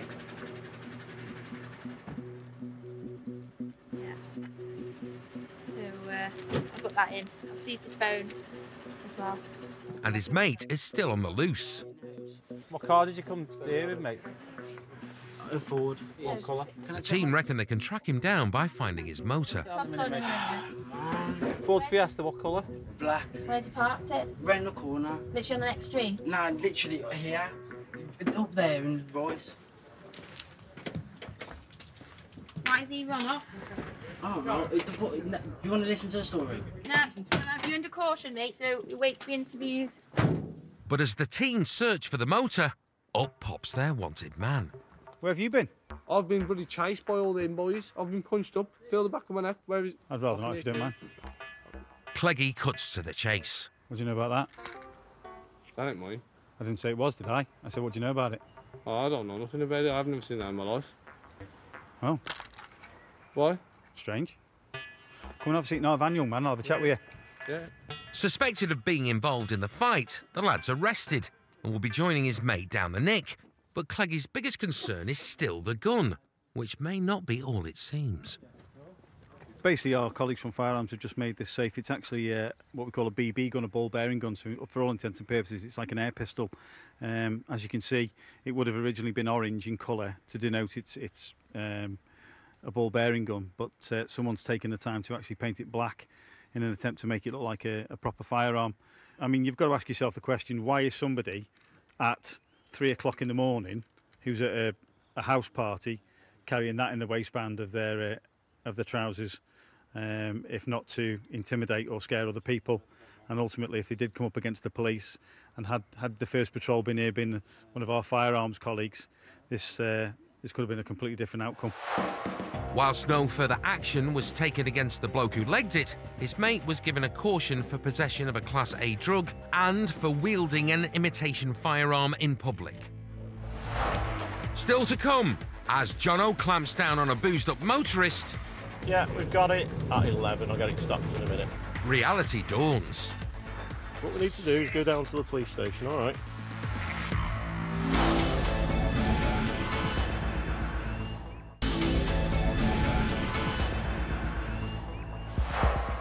Around 1 in 6 deaths on our roads is linked to alcohol. Key to reducing this shocking number is getting drink drivers breath tested and off the road as fast as possible. 11 p.m. Saturday night, and whilst the night owls of Cheshire head out to party, Jono's keeping the peace on the M62. Police have just received anonymous intel about a motorist who might be boozed up. Hey, the drink driver rafter's just activated the camera literally about a mile ahead of us. So we're just trying to find it in the traffic now. With 16 years on the force, Jono's seen his fair share of dodgy driving. And when it comes to a drink driver, he's not one to hang about. A couple of miles up the motorway, he spots his target. Yeah, we've got it eastbound just at 11. I'll get it stopped in a minute.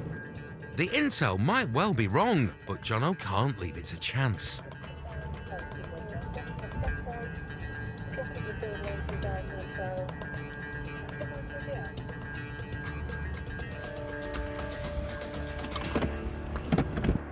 In the car, a male driver, a woman, a lad in the back, and a suspicious odour. There is a smell of alcohol coming from the vehicle. Some have been drinking. Yeah. You had anything to drink, sir? I've had 2, yeah. All right. Just need to do a quick breath test with you. Jono gets the driver into his car for a blow on the breathalyzer. Someone's rang us and reported the driver of this Range Rover might be driving under the influence of alcohol. Have you been anywhere good today? Yes, I've been to a party. Had to do one of these before? Yes, I have, yeah. Stop. Okay, I'll keep hold of it. Big deep breath and blow. Thank you very much. One big breath, and in seconds, you've got a result. Okay, it's showing a reading of 52 micrograms of alcohol in your breath, the legal limit being 35. Okay, so you are over the drink drive limit, okay? So at this moment in time, you are under arrest and suspicion of driving with excess alcohol. And if you do say maybe given evidence, okay? Roughly, yes. Okay, what we need to do is go down to the police station, all right? That one extra pint makes all the difference. Okay, just sit tight. Who's in the car with you? My son. Right, and who's in the passenger seat? My wife. So not only has he failed the roadside breathalyzer, he's also got his family in tow. Nevertheless, to prove the driver has had too much drink to drive, the cops need to test him again on the evidential machine at the Nick. But since alcohol levels drop with every passing minute, Jono's got to get this bloke back and on that machine as soon as possible. But arriving at the gates, the fella suddenly starts behaving strangely. Sit up for me. Yeah. Right, what are you doing? Hey? Why are you doing that to your arms? Stop tensing up, you're going to hurt yourself. Hey? Can you stand out of the car for 2 seconds? Yeah. Let me get out. Yeah? Can you stand out of the car?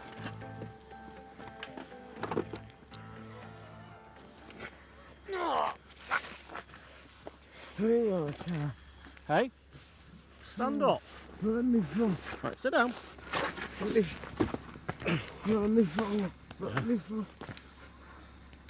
Yeah, we're just outside custody. Is anyone who can come out to the main gate give me an assistance? Yeah, I've had to extract him from the car because he's just tented up against us now. Just see if someone in custody come out to the main gate and gives a lift. Cops know some drivers can try all sorts to delay that essential blow on the big breathalyzer, but this guy appears to be having real problems. In custody, Jono's struggling to get the bloke's cuffs off. I'll just get the things off. Really? But I can't do them when you're tensing up against us. I'm sorry. Mate. Right, Thank you. Right, just relax. Okay. And when the fella's finally prepped to take his breath test, there's another setback. Do you now agree to provide 2 specimens of breath for analysis? No. Not until I've taken legal advice. He's decided he wants to hold off the breath test until he's spoken to a lawyer. Okay, sit down there. Refused to provide, Sarge. He's been asked on 2 different occasions to provide. He's been warned and he's refused, saying he won't do it until he takes legal advice. It'll take a little time for a legal advisor to show up, but in the meantime, he's been given a copy of the police codes of practice. Right, no police officer should at any time do or say anything with the intention of dissuading any person who is entitled to legal advice. Yeah, he's going to get legal advice. Right, I'm entitled to legal advice. The bloke may be right. However, police can breath test a suspect before they receive legal counsel, and refusing to give a specimen without reasonable grounds is in itself an offence. He's sat in a chair saying he doesn't know what's happening. Yet next minute he's reading the fine print on the codes of practice in custody. So I'm quite happy he knows exactly what he's doing. So basically we don't know the level of intoxication he's got in his breath stream because he won't give us a sample. So the magistrates will look at it, they'll look at the manner of the driving, they'll look at the roadside reading, they'll look at his previous history, and then they will come up with an appropriate driving ban or sentence for him. The man later pleaded guilty to failing to provide a sample at custody. He's been banned from driving for 14 months and fined over 700 quid. Over a period of 10 years, more than 55,000 people have been convicted for failing to provide a specimen. Proof that you can delay the test, but you can't avoid the result. Fancy some more of that? Car Crash TV is next over on Spike, or right here on Channel 5. All new traffic cops on the edge are booking drivers for every offence going. Drunk, underage, speeding, it's all in there at 10. But new next, inside the tube, we're going underground to where noisy trains and impressive architecture collide.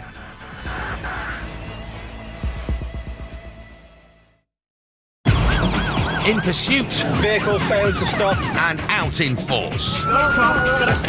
This is Police Interceptors. Stay there or you get gassed. Following every move of Cheshire's elite crime-fighting units. Stay there! Police retainer! We put you in the front seat with their pursuit drivers. Left onto 534. On the hunt with their dog units. Right, me. Ringside as they go toe-to-toe with the bad guys. Get off your legs! Put your arm behind your back! Braces hard, everybody! Buckle up. Set tasers to stun and stand by to intercept. Get your arms up now! Another day at the office. Coming up, Tom versus Door. Don't mess with Jim and Rich. Get your arms out! Get your arms out now! And an epic drug bust. We've also got cocaine and a darker substance, and possibly we're looking at heroin.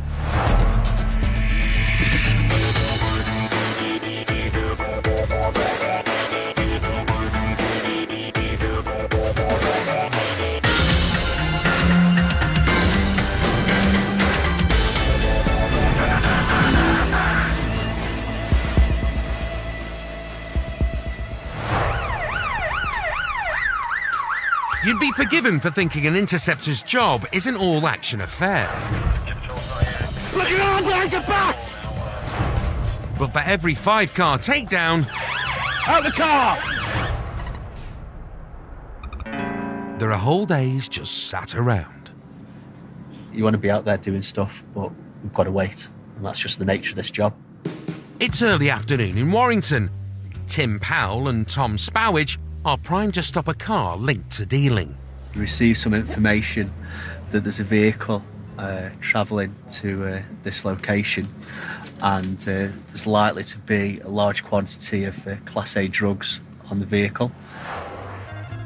Tim's a fan of fast driving, but he's also a fan of Port Vale, so he's used to waiting around for something to happen.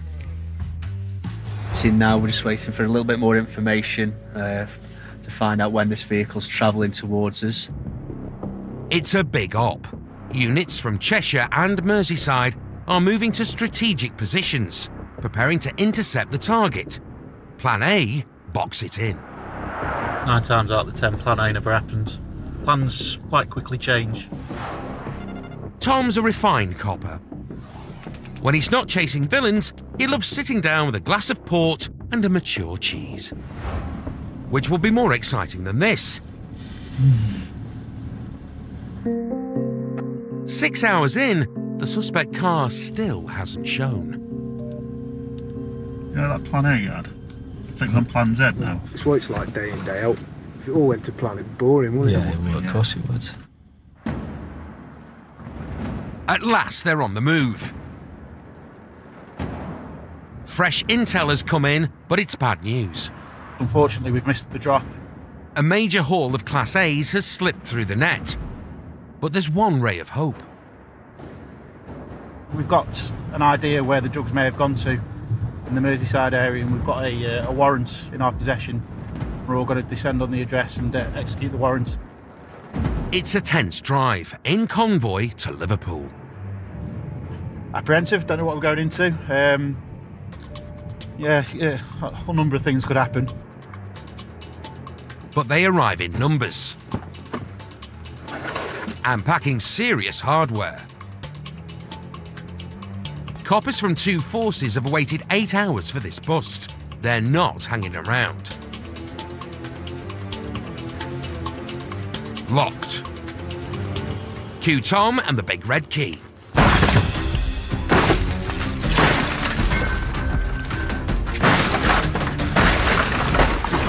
Braces hard, everybody! Please stay where you are! Stay where you are! Please search warrants! 9 coppers go through the door. literally.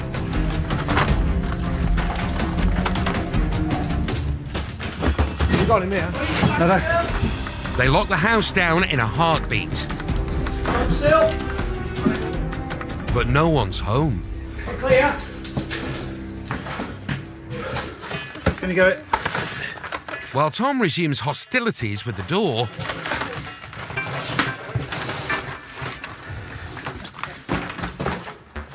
the team leaves no stone unturned. There's something under the floor because it's incredibly loose. I wouldn't be surprised if there's a hole or something. On the stairs he's got a cricket bat and a knife which he may use for protection. A 9-inch blade. But they came for drugs. No, nothing. The question is, are they too late? We've got the big black hydroponics tents, and if you have a look in there, this has either been an old grow that's been cleared out, so whatever was in there has been harvested and sold on. Then next door. Bingo. We've got some new seedlings in this one. This being grown here. There's clearly been a harvest next door, so it's quite a professional cannabis grow. For something like this, you're talking tens of thousands of pounds. It's a good find, but it's not the Class A's that they were after. This, on the other hand... This big bag of white powder was found on a ledge where the fridge is. This is what we've been looking for all evening, so yeah, it's a good result, we found it. This bag contains dozens of smaller bags of powder that they think is cocaine. It's a massive haul. What's the dart then? Is that just differently packaged, is it? Heroin as well. Got some brown as well. Aren't they? Separate wraps. But it's just the start. This package here has got a lot of red pills in it, so that's going to be an MDMA type substance, ecstasy. Then you've also got peachy coloured bags here where we've got cocaine, and then you've also got a darker substance, so it's possibly we're looking at heroin with that as well. So yeah, good job. A bumper haul is off the street. Now it's just a matter of nicking someone for it. We know who lives here, so we'll be invited in for a little chat, I think, at some point. We've recovered what we've set out to do today, so yeah, good little result. Off home now, hopefully.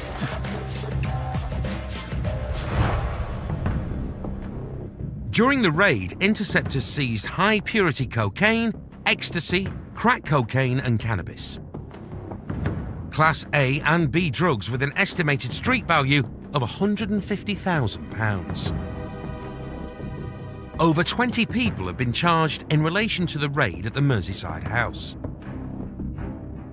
They await trial, but the maximum penalty for supplying Class A drugs is life imprisonment. Still to come. Oh, it's your brother. He's my brother. Tall tales on the M62. So why didn't you know his name? Jim Hunt goes all WWE. Unfortunately, when I took him down the ground, he landed on top of me, which is not ideal, really. And reports of a knife crime are just what Team Taser ordered. We are all Taser. If you've got no Taser, we're happy to go. Yes, please. Right, let's go.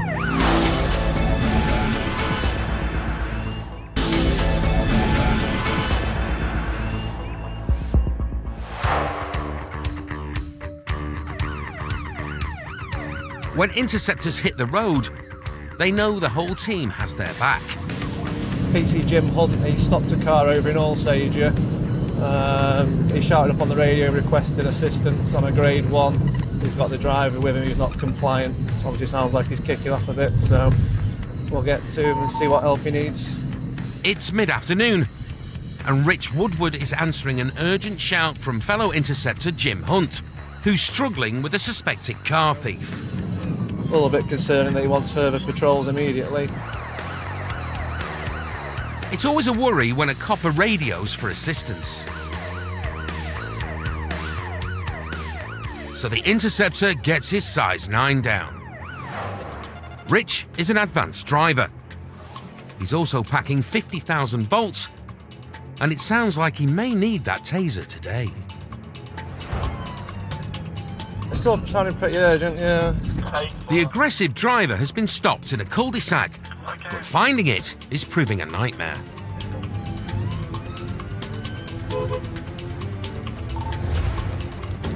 There they are. Rich arrives on scene to find Jim wrestling with his suspect. Cavalry time. Jim got taser. Right. Don't move, you got taser on your red top. Get your arms out. Get your arms out now! He won't play ball. Hands behind your back. And he's in danger of getting tasered. Arms out now. Arms out! The arms are out. To your side. Any more, Jim? No. At last, the cuffs are on, which just leaves the formalities. I was just putting my hands on Like I said, mate, you're under arrest. Right, Jim, yeah? Get up. Get that camera up, my face. Get up. Shut up. Stand up. Jim's had an epic struggle with this driver. Hey, mate, you took that camera away from me. And as the suspect is led to the unmarked Beamer, it's fair to say PC Hunt needs to catch his breath. Phone for you.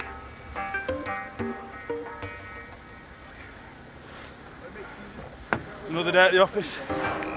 Jim's won numerous police commendations, but he may well cop a bit of police banter for this incident. As I came down the street, I could see him wrestling with you while I was on top of you. Wasn't ideal. Well, so I need to find out who he is and search the car, mate, and see what it is. Okay. I'll get the car sorted. You been gas or anything? No. All right. No. Just wrestling. Got a chest infection, that's all, mate. I'll just get a road name. Under the circumstances... What's your name, fella? All right. Listen, shut up, mate. You're in the pub. What's your name? All right, well, tough then. Jim's in no mood to mess about. Looking for drug activity and drug dealing in this car. Come out of a quite aptly named road called Shady Grove. He took off, and as soon as he saw me, took the first immediate left just to get out of the way. He's come to a dead end. So I've pulled behind him. I got out of the car and you could see he's very, very nervous, very wired, kept on reaching into his pockets. And I got this distinct impression there's something not right. They ended up me having a tussle on the floor with him. And what a tussle it was. Obviously he's probably about half my age with none of this gear on. I'm probably in a little bit better condition than I am. Unfortunately, when I took him down the ground, he landed on top of me, which is not ideal, really. The driver refuses to give his details, but Jim's confident he doesn't own the vehicle. It's the crowbar found in the back of the car. Interesting to see what he's using that for, really. And after a quick search... We've got a cannabis grinder with some tobacco in it. He's pretty certain that no one owns it. So it just looks like a stereotypical pool car, which people run into the ground, using for criminal activities. Nothing down the front of your trousers, is there? Nothing down my trousers, you can't do that, mate. Not looking at anything. Not that way inclined. Where do you think people put drugs? They don't put them in the pockets, do they? No drugs are found in the car or on the suspect. But that doesn't mean he hasn't got any drugs in him. You willing to give me a sample of saliva? Wow, what's this for? To see if you've got any cocaine or cannabis in the book. I do, mate.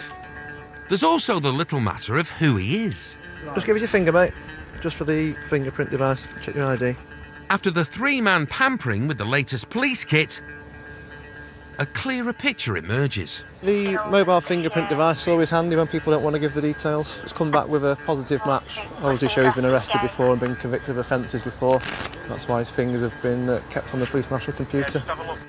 He's already known for several crimes, and he's about to be known for another. He's over on the drug wipe for cannabis and cocaine. So at least we've got something substantive to take him into custody for. So we're taking his vehicle off him. He's locked up for drug driving, and I think it just sends a bit of a message out to the community, really, that we're there trying to tackle the drug problem around here. After racing to the rescue, it falls to Rich to make the long walk to the suspect's blue light taxi. Let's jump up there, buddy. Next stop, Middlewich Nick. The driver was arrested for drug driving, no insurance, driving on a provisional licence, and, thanks to his WWE smackdown with Jim, resisting arrest. He awaits his day in court. Considering to start with it was just a case of having no licence and no insurance, it was a bit of an extreme reaction to end up rolling around fighting with the bobby on the floor. Whether they're being wrestled to the ground or chased on the roads, most lawbreakers have one thing in common. They're not big on telling the truth.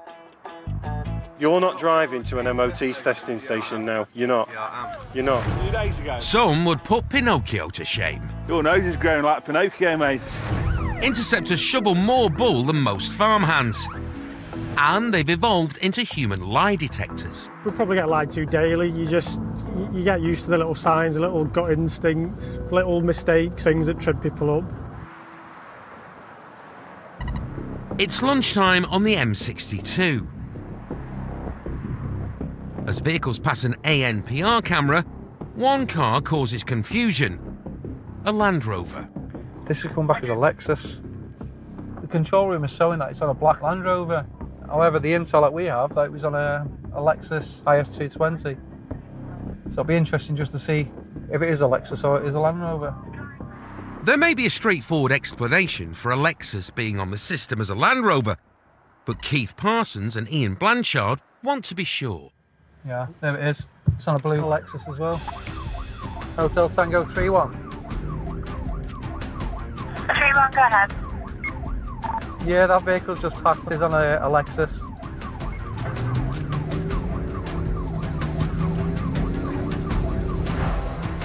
Keith used to be a house DJ, but the only tune he bangs out these days is the old Interceptor horn section.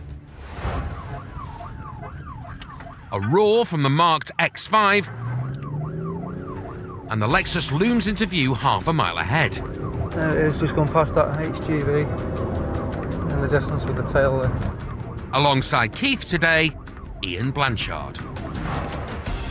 Blanchy used to drive a Yugo, dubbed the worst car in history. A far cry from a chauffeur-driven X5. But this beast of a Beamer isn't built for cutting through busy traffic. I'm just trying to play catch-up now, see where it's gone.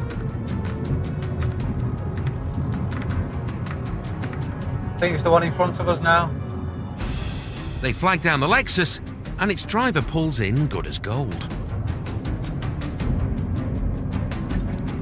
Hotel Tango 31, vehicle stopped at 32/0. 32. Hang on here, 2 secs. Time for a quick one-to-one with the driver. Hi, you alright? Is this your car? Yeah. It's showing through that it should be on a Land Rover. Can you step out and come and join us for a minute, please? Just come this side for me. Just take a seat in the rear on the passenger side, please. Over to you, Keith. All right, mate. Is it your car? Yeah. How long you had it? Been a year, I think. Have you got insurance on it? It's got motor trade insurance on it. Should be a Range Rover out there.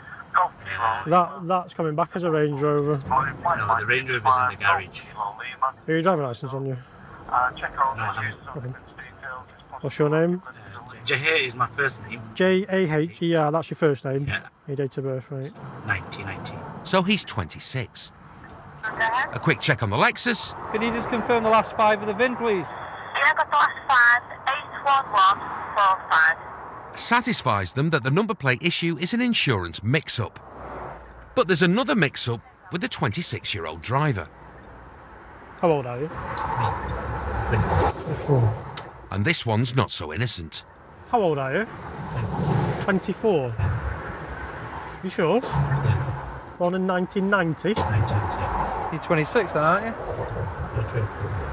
How can you be? If you're born in 1990, with the details you're giving me, you'd be 26. I'll see if anyone's got a lantern, mate. 1990 would make you 26. Those years just fly by. I know exactly how old I am. Are you giving the right details? I am, honestly I am. It's just, to be honest with you, I'm just nervous. You need to get back to Manchester. That's the only reason. A statement that could only be less believable if it was delivered by a unicorn. You got anything with your name on it at all? You got a wallet in your pocket? You got any tattoos? Cash on me, to be honest with you. Have you got Facebook on your phone? You don't have Facebook on your phone? A 26, 24-year-old with no Facebook. Either he's a deep cover spy or he's lying. Have you got Twitter or anything? The lad says his name is Jahir. Luckily, Cheshire is one of the first forces to carry tablets linked to the police database, and they have access to Jahir's picture. That's not you. That's me. Let's have a look.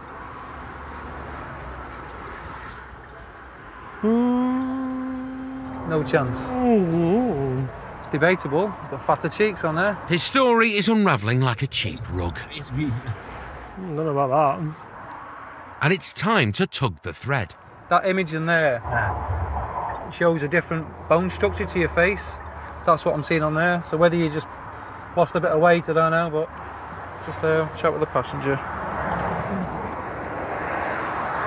Can you just confirm the driver's name for me? Sorry? So I can't hear with this traffic. Do you know how old he is? Is he? Thank you. The passenger confirms the driver is Jahir, but the Interceptors aren't convinced. I know you said you're nervous, however, you should still be able to remember your age. It's not the most difficult question in the world, is it? They think he looks more like his brother, Javed. That's Javed. He doesn't drive. But he's a dead ringer for you. You do look at similar. Right, we've got somebody coming up with a mobile fingerprint device, okay. It's just funny that Javed, who looks very much like you, is 24, which is the age that you just gave me. So if you're Javed and you've got no licence or anything, now's the time to say it, because the fingerprint device will tell me. So this is your last chance to be honest before you get locked up for a number of offences, including obstructing police. So which would you like to go with? Is it Jahir or Jav?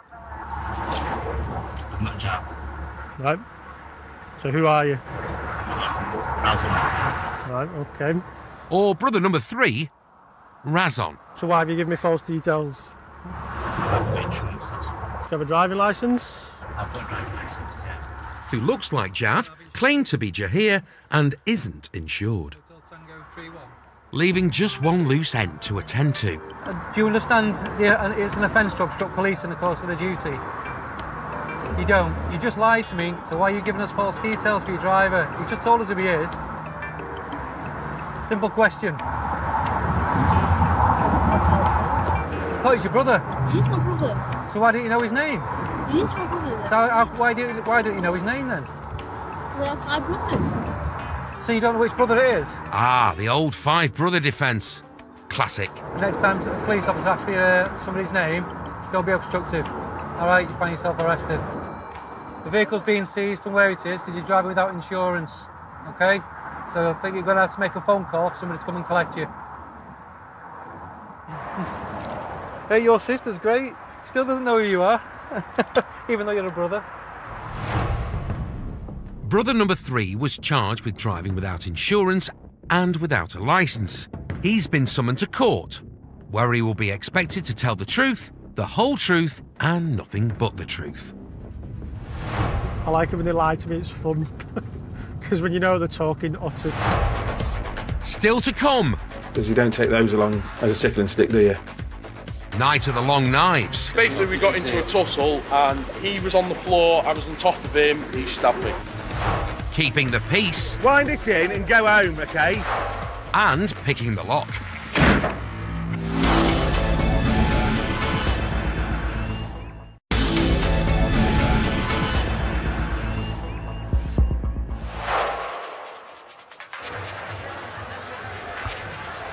In most UK towns, the wee hours of Saturday morning are rarely a picnic.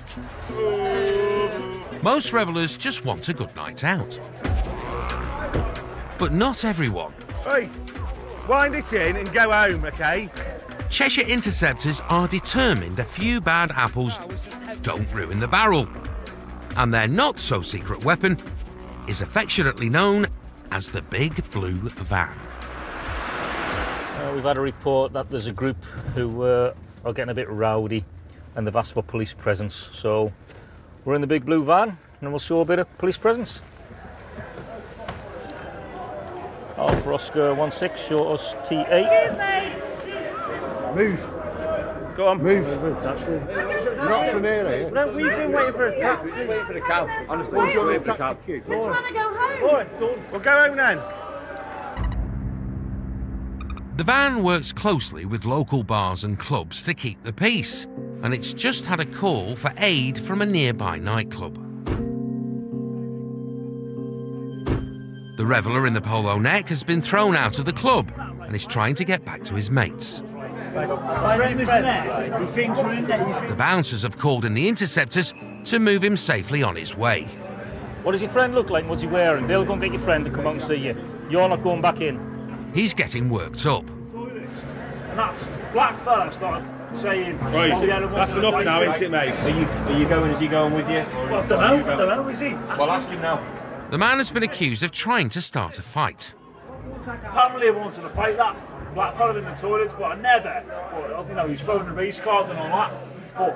And all these are going, oh yeah, Sam, because he said it. Hey, fella. Less of the F words now. I've had enough of it. I'm not here to listen to people who are drunk, who can't speak reasonably. Have I swore at you? Have these swore at you? So don't swear.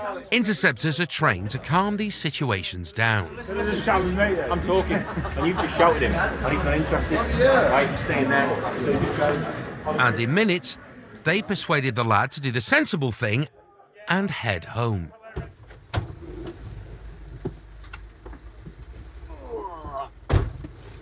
Handbags at 10 places. Diffusing handbags is meat and drink to these guys, but they're more than ready when things occasionally escalate. So there's been an assault up here. Lad's lying on the ground unconscious. Bobby's with him. 3 have legged it down Watergate Street. It's now 4 a.m. and the van is hunting a man and woman allegedly involved in an assault. There's the lad running down there on the left-hand side. Hang on, here we go. That's them. That's him. Alpha Oscar 16, possible sight in Walls Avenue. Oh, correction, it's not, he's got a white shirt on. White shirt, red herring. Nearly. Definitely a black shirt. But they'll have to leave Mr. Blackshirt to local units.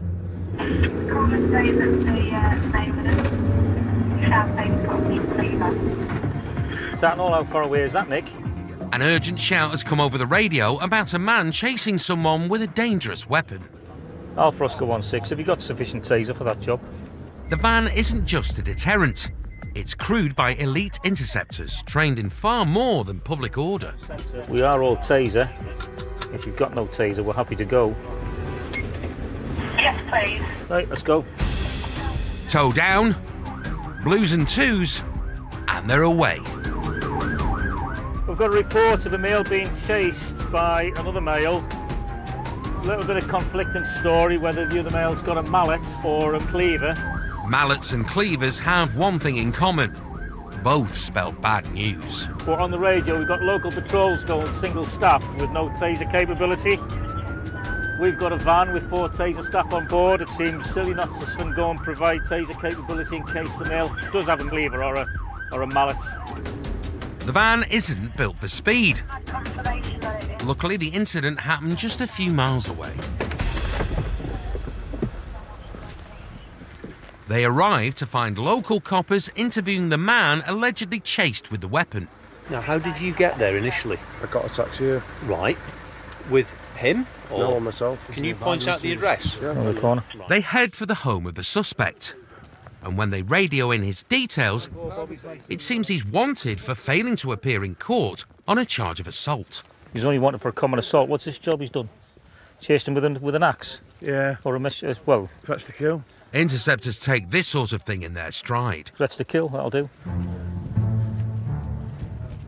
The alleged victim leads them to the rear of the suspect's property. Whereabouts? And points out the entrance. Which door? The team moves into position. Tasers drawn. Does this come out at the front anyway, mate? With a potentially armed man inside, everyone is on edge. No answer. Reports of a meat cleaver and threats to kill are grounds to take the door down. But then... What's your name, mate? Facing 4 tasers... Come here. Mate, leave that stuff. There, come here. Show us your hands, buddy. Whoa. The suspect wisely gives himself up. Mate, listen. show us your hands. Show us your hand. Keep us there, mate. All right? How you doing, boys? Not too bad. He's straight in the bracelets, but not happy about it. Undo the Yeah, just undo it. Please undo it. Under arrest for a fray and possession of offensive weapon. You don't have to say anything, but a very armed offensive. We've identified the suspect who's been running around allegedly threatening the bloke with a meat cleaver. He's got the birds, I mean, this one on the right side. That's please, Jesus. I'll leave them on. You won't. I'll decide when they get adjusted. Okay, please. If you're getting an allegation that you're running around with a weapon, you think I'm going to adjust your cups when you're speaking to me like that? Come on, let's go. Where? Let's go. Let's go. Who's in cuffs, going into the back of the van, being arrested on suspicion of a fray, possessing an offensive weapon. So that's where we're at the moment, really. We've got the witness, and we'll just search around the property, see if we can find the offending weapons.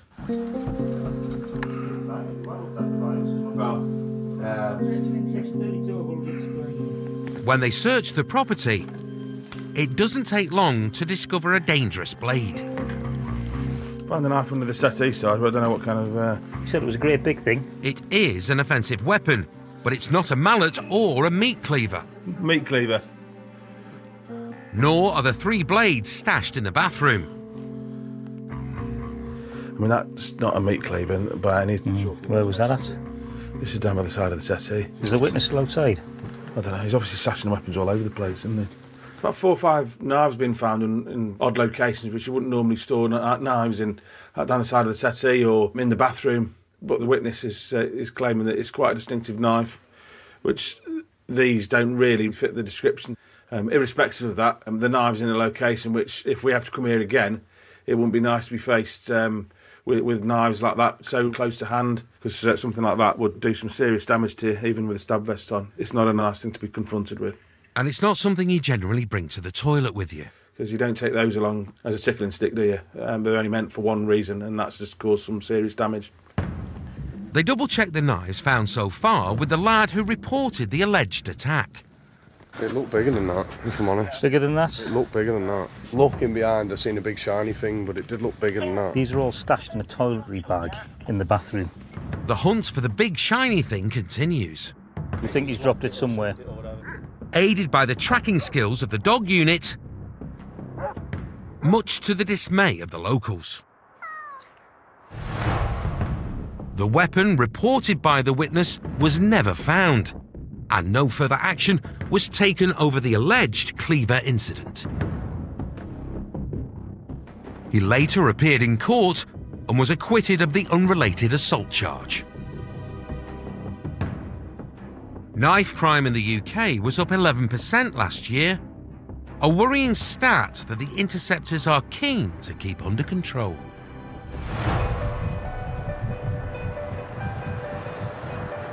It's early doors in Middlewich, and PC John Dixon has been stopped by an anxious member of the public. This lad, he's been stabbed by somebody, so I've put all heavy strips over it at the moment. He's quite Hotel deep. Tango 78BA. Yeah, what are they looking for? White bear.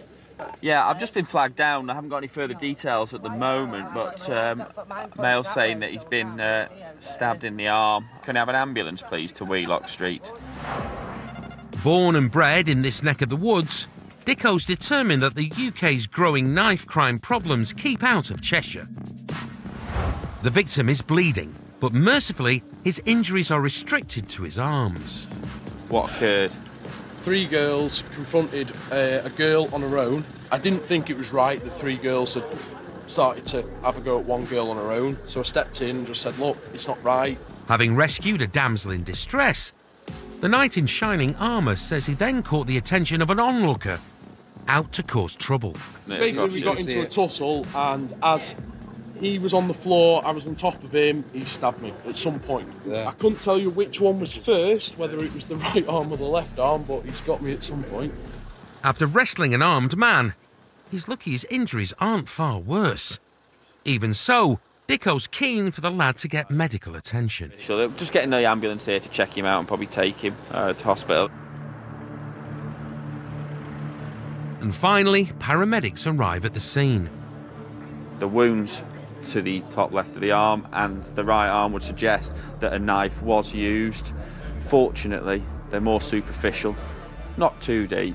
Possibly one may need stitches. Right, this is going to make me sound really daft, but just stitches hurt. Local units are hunting for the suspect, But with leery spectators starting to stick their beaks in, With anybody, nobody. Dicko remains on scene. You haven't even been in here, Daniel, so go away. Daniel, look at me. Which proves a touch. Because the local lad come copper went to school with the noisiest one. Daniel. We're at Park Road. Daniel, look at An me. infant. Look at me. Miss Vardy and all that. Daniel. Yeah? Listen, go home. Johnny Dixon. Daniel, go home. Go home. See? The Interceptors' presence keeps any early morning handbags in check. But the rare knife crimes are more of a worry. Certainly in this day and age, knives are more prevalent, but generally, in my time as a serving police officer in Cheshire, it's something that we come across not too often, fortunately. However, when we do come across it, we need to protect the public. We need to make sure that the injuries sustained by the victim are treated, and if we do apprehend offenders, we as police officers need to be switched on. Knife crime is obviously something that we take very seriously. There wasn't enough evidence to prosecute anyone for the Wheelock Street stabbing. But between the presence of the big blue van, rapid response taser units and marked cars on the streets, Cheshire Interceptors are doing everything possible to keep violent crime off their patch. Still to come. Why have you got different plates on it now? A dodgy driver with a lot on his plates. If you don't start talking to me, boys, you're both going to get locked up. And a routine job takes a worrying turn. Whoa, whoa, whoa, whoa, whoa. Just put it down. What is it you've got there?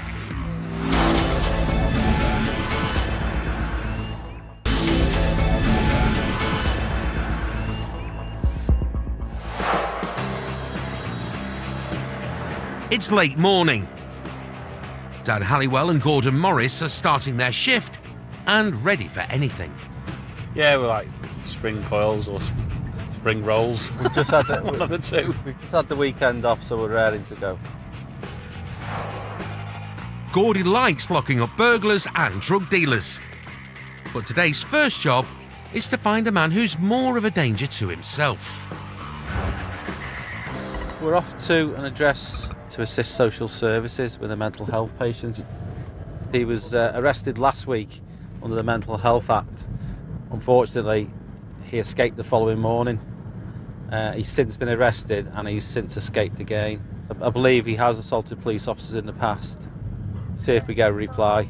If not, if social services can confirm that he's in there, we'll force entry to the address. It's a delicate situation, but they're taking no chances. Suited and booted, they join local police and social services and approach the property. Oh, he's in. Just seen him. Okay. Just press the others. He won't buzz us in. Suddenly, he's at the window, pointing something at the cops. What do you want? Ryan can stab. Whoa, whoa, whoa, whoa, whoa. Just put it down. What is it you've got there? What is it? Come on. The man has shot them. I thought he had a starting pistol or something. With a camcorder. Hey, it's the police, mate. You buzz us in. Right, break the door in. Are you going to open the door for us? No, I'm not. OK, just don't stand behind the door then when we come through. A resident has buzzed them into the main building, but the man has vowed not to let them into his flat. Since when did they do camcorders like a little gun? Better go and get a nappy on. Just give him a knock for us, mate.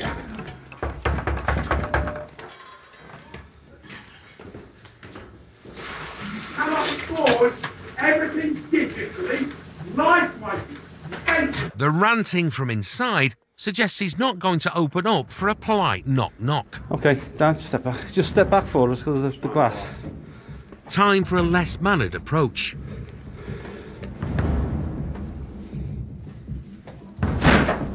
Straight inside, they instantly move to keep the man calm. Calm down, calm down. I'm not upset. OK, I'm angry. all right, I get that. Just calm down. The operation goes off without a hitch. Don't speak, just breathe. Just calm your breathing down. And the patient is soon en route to hospital to receive the help he needs. Greatest, a little cubicle on my own again. While his loaded camcorder is safely locked away. Initially, from that sort of distance looking up, all I can see is a silver rim and a black sort of hole, which obviously transpired to be the lens. But I think initially, I thought it was like a starting pistol gun. And then as I've moved back, saw it on a different angle, saw it was a camera, and I was happy at that point. But I think initially things moved, shall we say. Stand me sock. It's not unusual for interceptors to assist social services during daylight hours. But as darkness rolls in, Dan and Gordy have bigger fish to fry. They're blue lighting to intercept a car that's fled a petrol station without paying. A car that may not be what it seems. We've had an AMPR hit a couple of miles away on a white BMW. I believe it's on false plates, so it should relate to a black Peugeot. And it's been responsible for a drive-off in North Wales. As they close in, Dan kills the blues to play Hunt the Beamer. Where are we looking? White Beamer, one there, black. No, it's on it. Dan may struggle to distinguish a gun from a camera in bright sunlight, but there's nothing wrong with his night vision. Where is he behind? That is there on the left. Oh. Motorway coppers have beaten them to it. Driver and passenger have already swapped their tasty BMW X6 for the back of a squad car. Hiya, mate. Whose car is it? Mine. This registration number that we believe has been involved in some drive-offs, filling up, whatnot. It could be on, and I believe it could be on stolen plates. The men deny using fake plates. Good luck with that. What's the registration number of it? L400 Mus. Well, that is what was hiding underneath. So why have you got different plates on it now? Well, I haven't put them on it.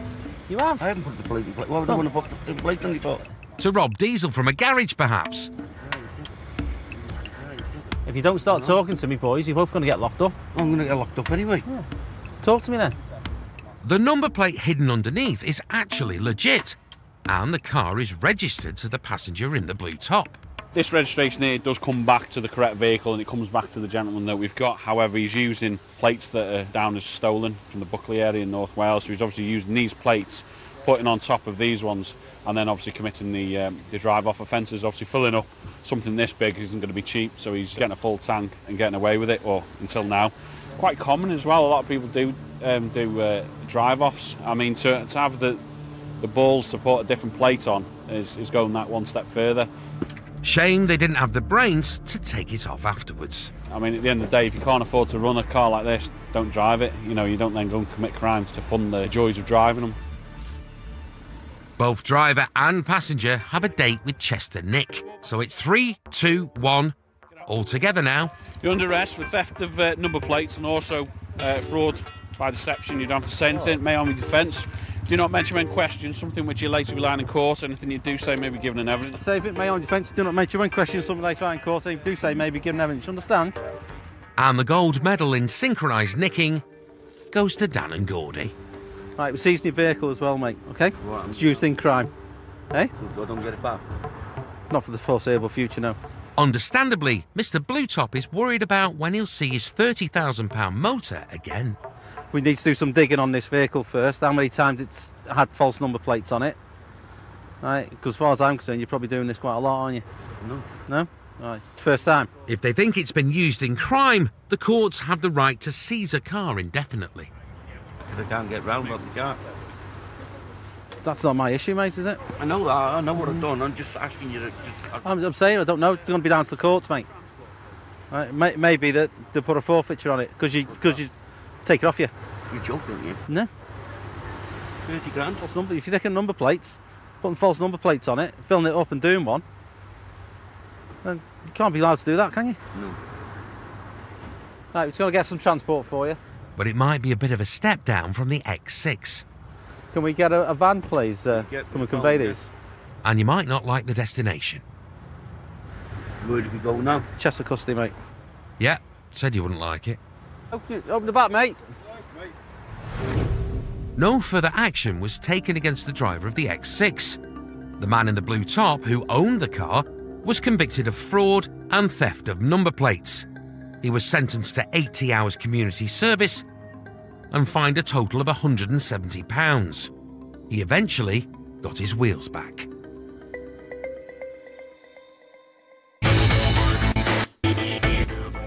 The Miranda Hart story profiles the new queen of British comedy, brand new and next on Channel 5. It's movie time on 5 Star as Denzel Washington and Chloe Grace Moretz star in The Equalizer. And you'd be wise to stay off the roads because it's car crash TV causing carnage next over on Spike.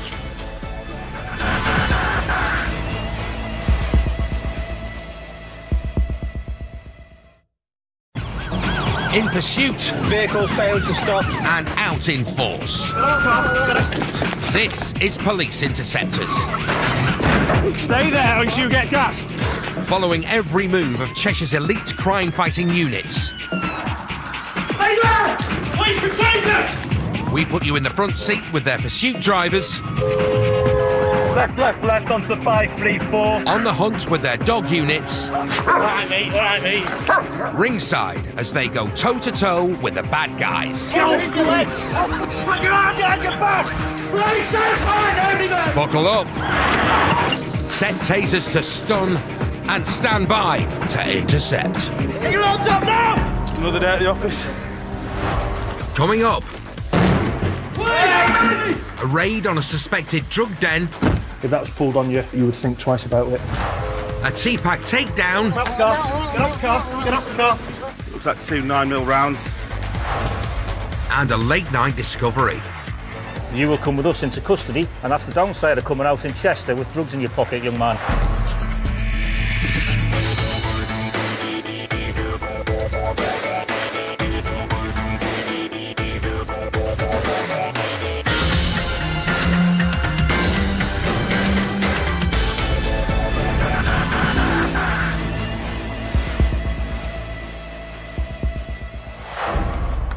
Last year, there were more than 300,000 assaults on police officers involving deadly weapons.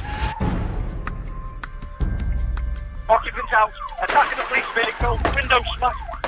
This isn't just because criminals are getting more violent, it's also down to the fact that it's easier to get hold of dangerous items than it used to be. I think just the access to any weapons is, it's got worse over the time. You can order a taser off the internet, get delivered from America, work its way through customs, and people got these. They carry them on the streets openly. When I first started policing, you had to know people who knew somebody to get that sort of stuff. But now you can just order it off the internet. It's early evening, and Interceptors Mike "Jeno" Jennings and Jim Hunt are out in the unmarked crime car. What is the make and model of the vehicle ever? Small white paddy style van. White van. Roger, Middlewich Street, will do. As specialists in tactical takedowns, they've been brought in to help stop a van driven by a man suspected of carrying a gun. We're going to exercise our powers of stop and search initially because we suspect or we believe that they've got criminal property in that vehicle. That's as much as we know at the moment. As a former army tank driver, Jim knows all about dangerous weapons. Unlike his partner tonight, Jeno, whose biggest worry as a supermarket manager was an out-of-date yoghurt.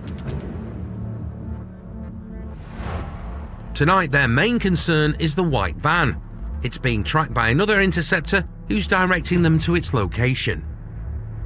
It's a game of chess, really. It sounds like the vehicle's stationary. Whether it's attended or unattended at the moment, we don't know. We're going to get to the general area where we're in good striking distance and wait for further direction, really. Minutes later, they get a call that the suspect has got into the van and driven off. Do you want the blues on, mate, or not? It's time to strike. Andy, we're just sticking the blues on, mate, to make a bit of progress. Right, the vehicle's on the move. It's heading a little bit away from us in a place called Sydney Road. Another crime car has pulled in behind Jim and Jeno, and en route they meet up with fellow interceptor Chris "Bucko" Buckley. Now they have 3 cars in convoy. They're ready to carry out a tactical pursuit and containment, or TPAC. We're a trio of police vehicles blocking a car from the front, rear and side. First, they have to get to the van. So we're just playing a bit of catch-up, really, and then hopefully, when they call the strike in, we'll be close enough to respond, really. But there's a problem.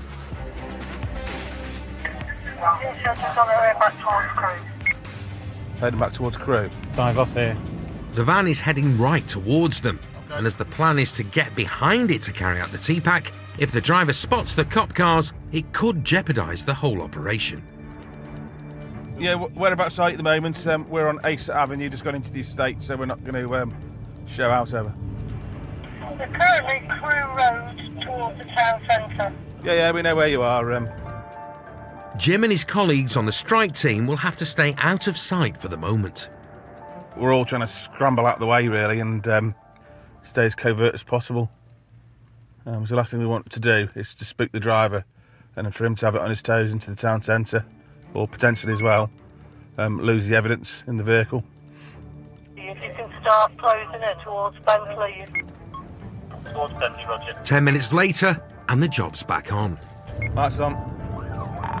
Is it going towards Middlewich or towards Nantwich over? Yeah, the vehicle is currently Middlewich towards Leighton Hospital. Roger. We're just going past the Grand Junction.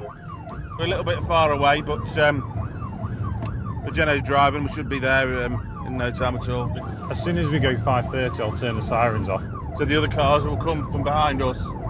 Hopefully, Bucko in the marked car will be the front vehicle, and the other unmarked will go to the side. Geno's blue light driving soon gets them close to the suspect van, perhaps too close, as the undercover car behind the van has seen their blues. Kill him. Kill him. Yep, we are all lights off now.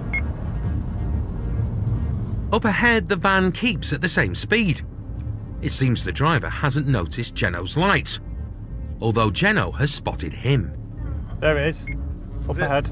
Up ahead. There's the van, just going under the bridge. That's got to be it, hasn't it? All three TPAC cars need to get directly behind the van before making their move. Yeah. Just keep us updated then. Yeah. And there's a few cars to get past first. And that one. Which they'll have to do without attracting the van driver's attention. I can see it. Yeah, we've got eyeball on now. If you go towards Winston, Roger. I can't Winston. Finally, they're all behind the van. Lads, obviously we're going to come up to the lit section here. If you're in agreement, that's probably going to be the best place to do it. Roger, next straight section if we can, Roger. Everyone's in position, but will the van driver fall into their trap?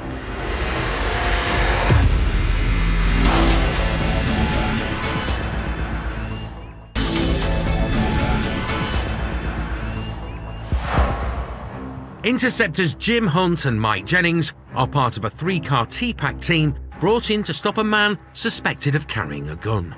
What is the make and model of the vehicle ever? Small white caddy style van. White van. After some tricky manoeuvres around the streets of Crewe, all three cars are in position. The trap has been set.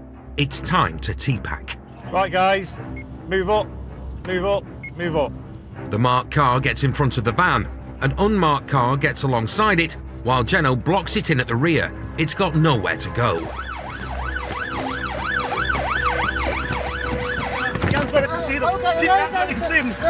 got him. You got him. Come on. Come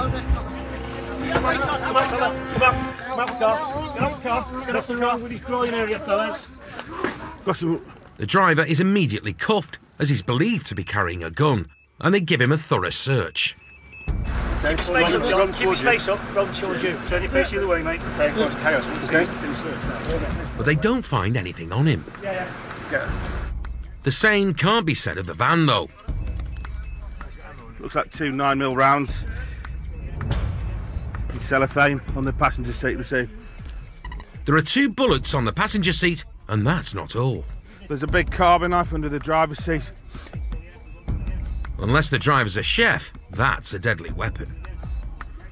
Look, 2 rounds at the moment. They appear to be live, so we'll leave those in situ for the moment. We've still got a more detailed search to carry on at the moment, so it's a good result. Along with the knife and the bullets, We'll take a seat in our car. Jim's found something he suspects might also be a weapon. I've tried to see if it's a taser, but I can't see if it's...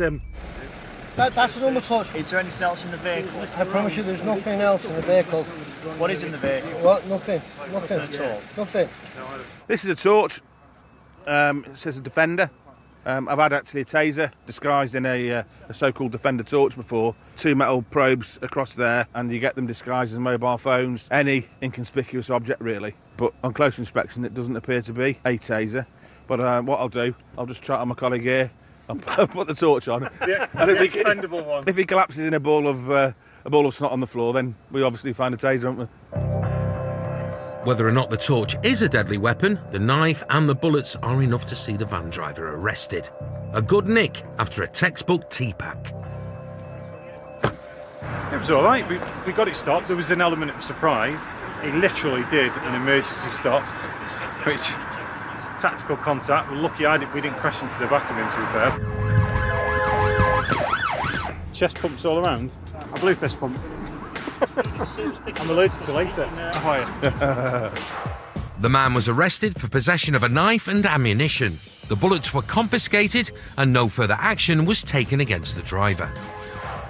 All in all, it's been a good evening for the Interceptors, except for one thing. The van's got a flat battery. This is policing at its finest. Go on then. It's all in a night's work for Jeno.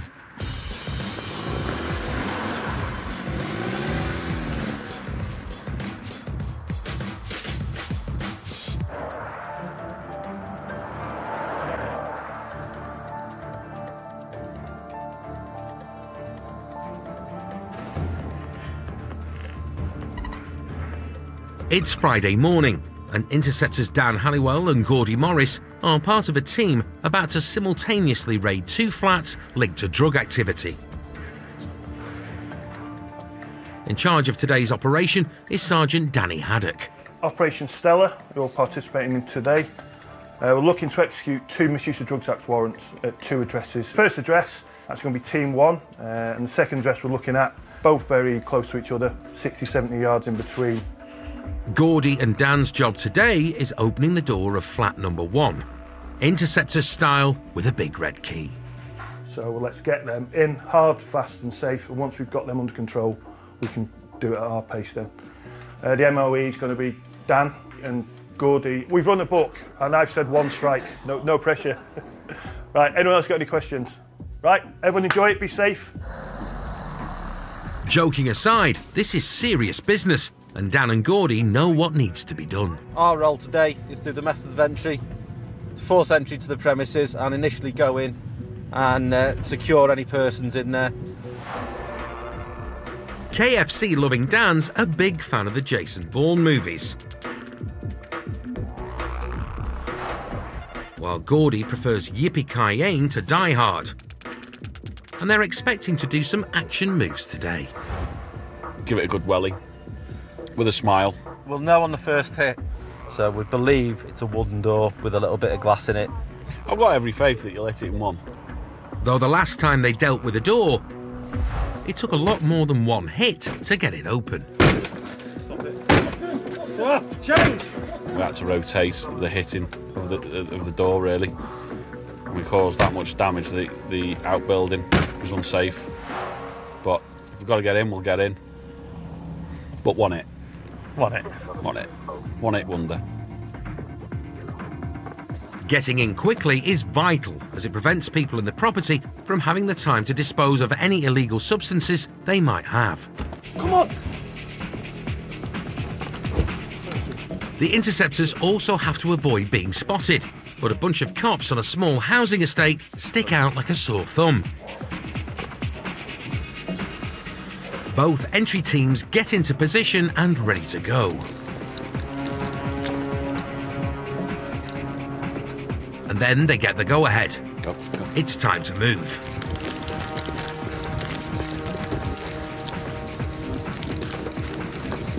Gordy's got the big red key.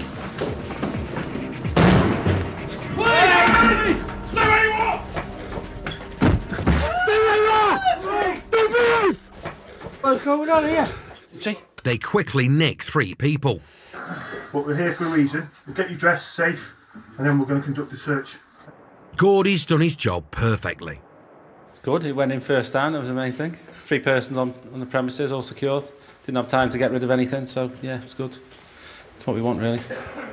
With the first flat safe and secure, Sergeant Haddock goes to check if there's anything fishy in the other flat that was raided. What have we got there? 70 yards difference. The search is in full swing. And they've already found some drugs, a big bag of cannabis. First seizure under the bed, that's cannabis, so it's a start. Back at the first flat, Gordy and Dan have joined the search team. So it's just a case of now see what we can recover.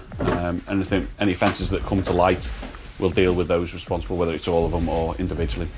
But first, Gordy has to put his advanced driver skills to the test. There you go, you got your headlights on. You're right. Is it Right. working or do it full? Right, no, it's quick, this. I'll do. Yeah, you start that way, we'll work around. The search uncovers a bag of cannabis in one of the bedrooms. Its owner is going to be taking a trip to the cop shop for further questioning. You coming down today, yeah? Yeah. Right. The search team in the second flat has had more success. Back at Northwich Nick, Gordy and Sergeant Haddock go through all their evidence, including one particularly scary find. As you can see what we've got here, this is the worrying thing we've recovered. If that was pulled on you, you would think twice about it. Don't you, Gordy? But I'd be getting shot in the back, I wouldn't be getting shot in the face. Obviously, there was no intelligence that we had that there was going to be firearms at addresses, but like that, it's a 177 pellet gun. It's reasons like that that we wear the kit we do when we go into these addresses. We've recovered Class B drugs here. There's not dealers' amounts there, but again, if people sitting off in addresses, they will often smoke cannabis. A man from the second flat was later given a cannabis warning, as was the man arrested in the first property. No charges were brought over the BB gun found in flat 2. No further action was taken against the other people detained in the raids. Even though the number of accidents involving drink drivers on Britain's road has dropped by a third in the last decade, drink drivers still cause more than 200 deaths each year. No wonder it's a crime that makes most interceptors blood boil. I've got no time for drink drivers. If you can afford to get drunk, afford a taxi or walk home. You don't deserve any sympathy whatsoever. The heartache it causes, even for the driver themselves, when they lose their life or they're seriously injured, the effect it has on people, and they just don't think about that. They can't do. I'm happy to take drink drivers off the road all day long. All day long.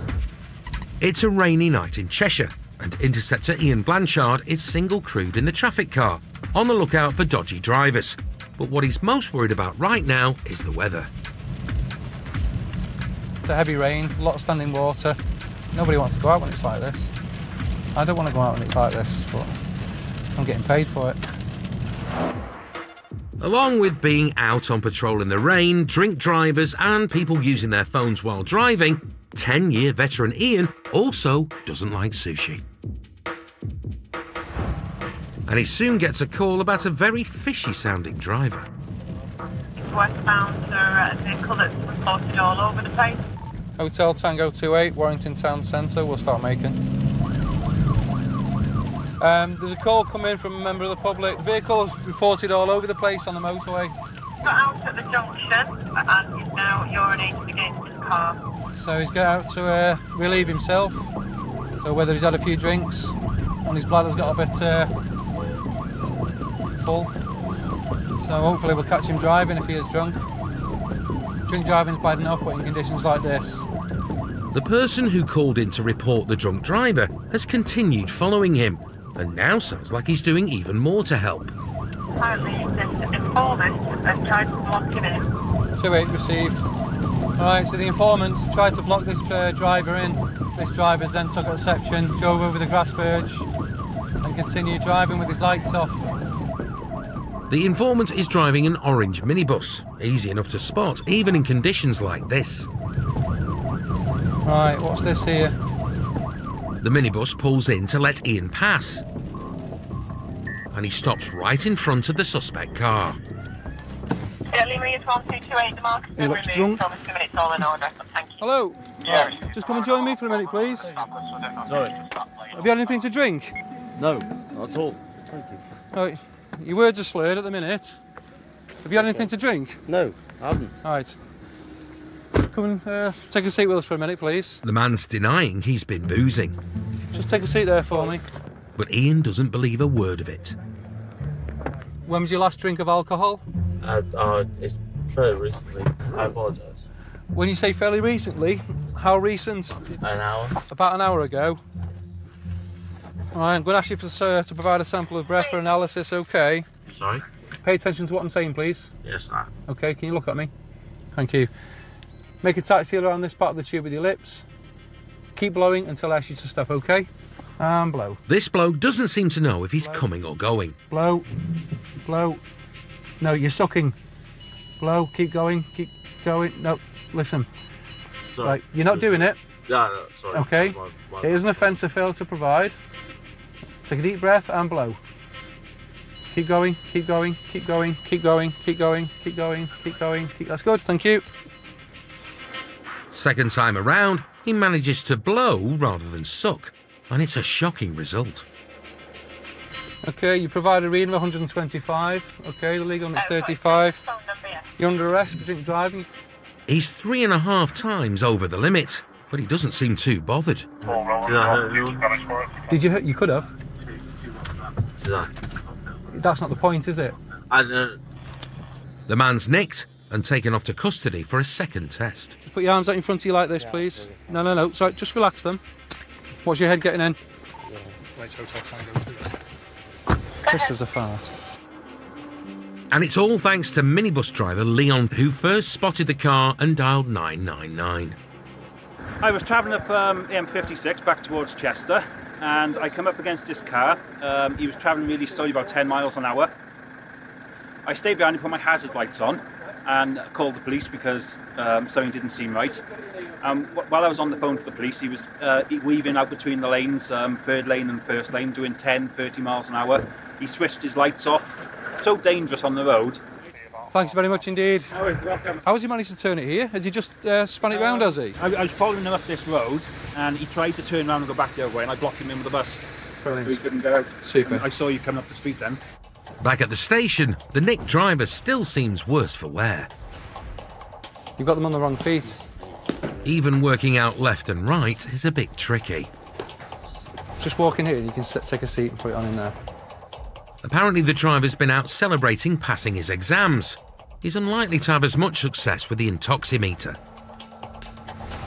Right, your lowest reading's 98. The man later pleaded guilty to drink driving. He was disqualified for 24 months and given a fine of £600. Ian's happy to have taken him off the road tonight.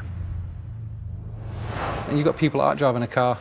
It's just doesn't bear thinking about what can happen, really. But it's always these people that walk away, and it's the good old innocent people that end up suffering with it. So, yeah, I'm glad that the informants give us that information, stop with him. Yeah, he's off the road, that's the main thing. Coming up, Jim has his hands full. Stand over there. I'll stand and don't, yeah, and then go anywhere near us, okay, mate? A web of lies. Are these your correct details? They're not. They're not? I might look thick. Yeah, sure. But I'm not, yeah? And a smash causes chaos on the M56. Yeah, do you want to come and push?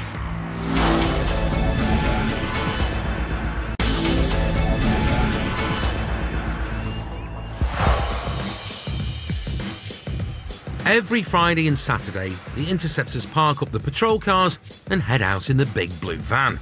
All aboard to make sure Cheshire's movers and groovers have a safe and crime-free night out. Get a mixture of receptions from the public. A lot of people like to see the van. We always get a lot of people approaching us, saying hello, a lot of selfie requests. And it does, I think Pete reassures people if they're on a night out, but there's the police are there looking after them. It's the early hours, and the blue van is en route to help out some colleagues who've nicked two men spotted on CCTV allegedly taking drugs. Leading the team is Sergeant Johnny Marsden. We've got another patrol being directed to two lads who look like they've been snorting white powder, most likely the drug choice cocaine. cameraman's seen one of them put it in one of the pockets, and we've got the 2 males detained. The 2 suspect sniffers have been stopped in a shopping precinct in Chester city centre. Johnny and fellow Interceptor Jim Hunt are going to help out.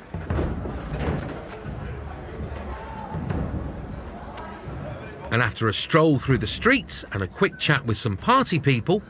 You had a good night? Sound like my 3-year-old kid there, always asking me for a piggyback. They meet up with their colleagues who've stopped and cuffed 2 men. There's 2 males in cuffs already upon arrival. Have got any drugs on them? They've both been seen by CCTV passing over white powder. The man in the dark jacket is still to be searched, but his mate in the Parker has already had a once-over, and as he's clean, he's free to go, though he seems keen to stick around. That way. Can I just speak to these officers? Just for 2 seconds. I will, absolutely. That's absolutely fine. All I want to see is what happens to him. Okay. As soon as I see that, I'll leave. Mate, no, you're going now, fella, all right. No, just give me 2 seconds. No, go on. Go on, mate. No, wait, because he's got my keys as well. All right, well, we'll get the keys. Just go away from the officers while they're doing, mate. Okay. I'm not going in. Mate. I'm not going in. Stand over there. I'll stand over there. Yeah, okay. Right, okay. Go anywhere near us, okay, mate? While Jim's been dealing with the reluctant leaver, Johnny has searched his bouffant buddy and has found something. So what's that? It isn't hair product. I've got no idea. No idea. I'll ask it at 150. Somebody's put that in my pocket. So they've found what looks like a wrap of cocaine in the lad's back pocket. And Johnny soon discovers something else on the other side. So who's put that in your front pocket then? No idea. I would suggest that's a controlled drug, wouldn't you? Trying to use an excuse of somebody else put it in my pocket isn't going to wash, is it? Have you had any drug offences in the past? No. Am I going on my way, or am I sticking with you guys tonight? You might be, yes. Along with claiming someone's put the powder in his pocket, the lad says he doesn't have any previous for drugs. But Johnny decides to do a quick check just in case. Do me PNC and niche checks, please, on the male found with a white powder in his pocket. And it's not good news. You got previous possession class B, amphetamine, so you've been stopped for drugs before in the past. So it seems to me that you couldn't lie straight in bed at the moment. You're presenting as if you're drugged, so we've got a duty of care to you now. If I send you off on your way now and something happens, then it's my fault that you're in this state. So the safest thing to do is you will come with us into custody. We will look after you and we'll ask you some questions about what's gone on tonight and the items you've been found with. And that's the downside of coming out in Chester with drugs in your pocket, young man. So the lad with the suspicious substances is off to the cells, while his mate is given a dispersal notice, which means he has to leave the town centre straight away. Have a look at that map. Yeah. That's where you're not allowed to go for the next 48 hours. That's fine. Can I just ask something? So obviously, like I said, I've not got an address currently. Marvin lives out of Chester. He's got the house key. He's letting me sleep on his couch until I fly out tomorrow. The chap is claiming that he's catching a plane in the morning and his bag is at his mate's place, so he needs to get in to get his stuff. But the cops are going to keep the keys in case they decide to search the suspect's flat. You can go and wait at his address. These officers will book this young man in, and then they'll come back to the address with the key and check it. Now I'm homeless for the evening. No, you're not. I am. You're homeless for about an hour. An hour? The man with the powder is taken off to the nick, but his mate, despite being told in no uncertain terms that he needs to leave, hasn't quite got the message. You've been served with a dispersal notice. Come on, down the stairs then. Absolutely understand that. I'm just Let's go down the stairs. Mate, come on. I'll happily walk down the steps. Come on then, my own let's accord go. After you. Come on. Go, otherwise you're going to get locked up, mate, okay? No, absolutely. You go to the address. I'm literally just trying to confirm what the best way to go about this Well, is. the best thing for you now is a dispersal notice has been served. So leave immediately. You're required to leave immediately. Yeah, no. You're going out the town centre that way, along Watergate Street. Do you understand me? Absolutely. Okay? Sir. Go down that to that road address now, mate. and wait there. Okay. That's all you have to do. But you'll be It's there. as simple as that. Turn No, around, I won't mate. be there. That officer will be there later. That way. You're going that way, mate, down the Watergate Street.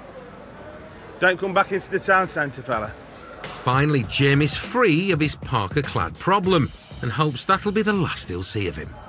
One's been locked up for possession of drugs and the other one obviously hasn't got any on him. but it may well be that he's snorted his drugs, and that's the way he's acting like the way he is. So hopefully he'll go home, but we'll see. The man who was arrested later pleaded guilty to possession of cocaine and was fined £155 including costs. No further action was taken against his friend, and we don't know if he managed to catch his flight the next day.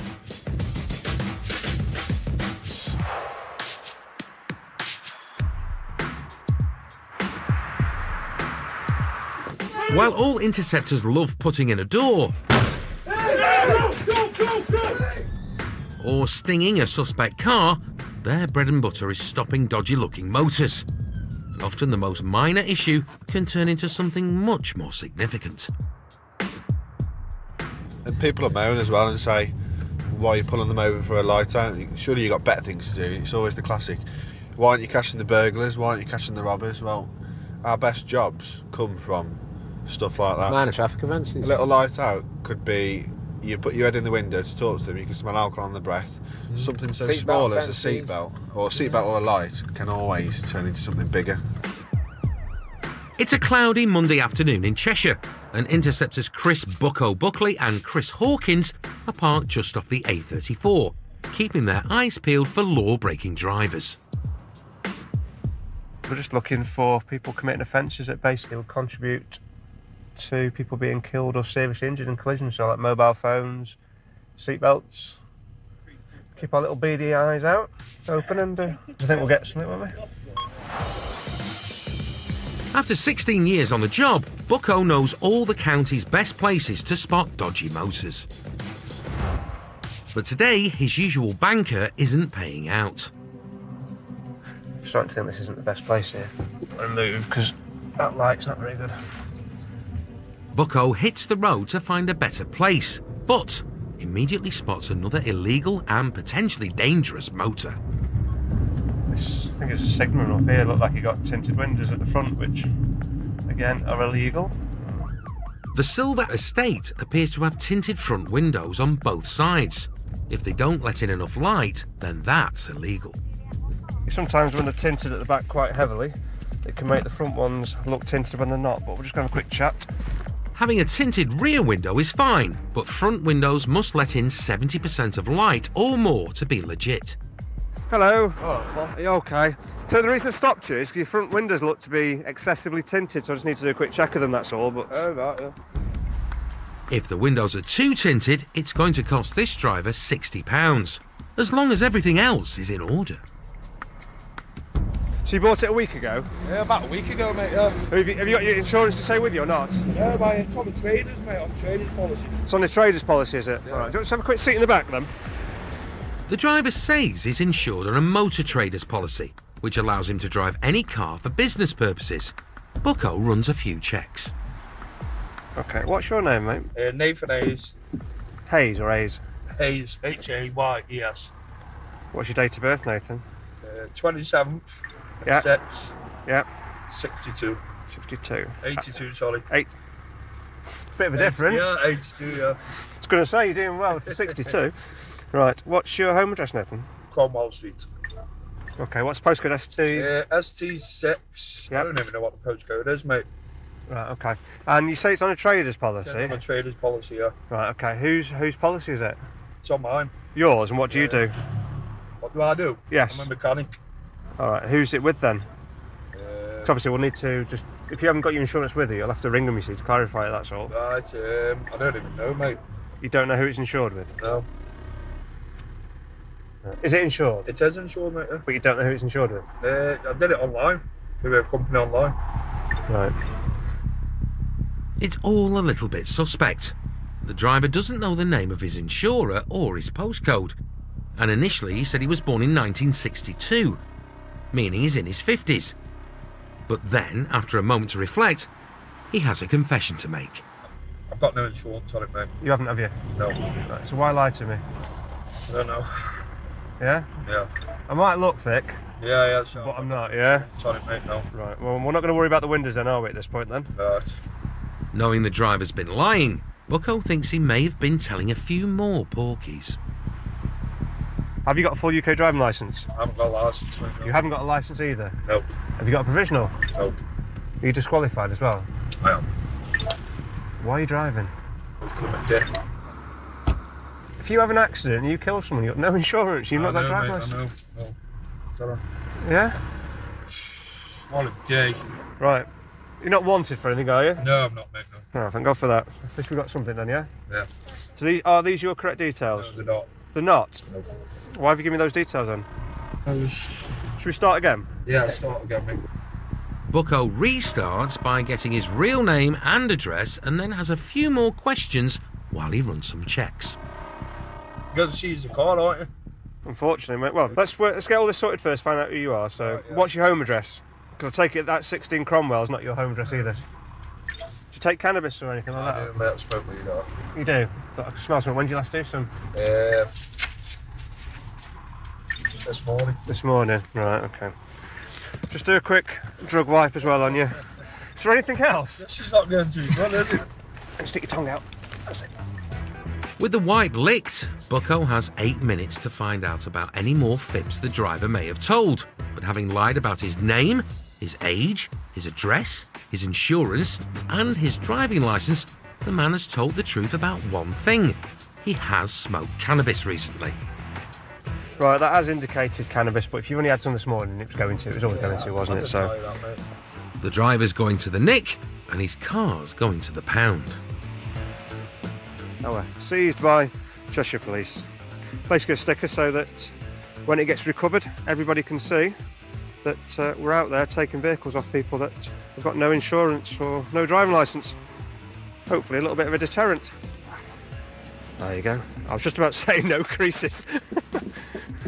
What was quite a minor offence has now turned into something a lot more serious, so just shows.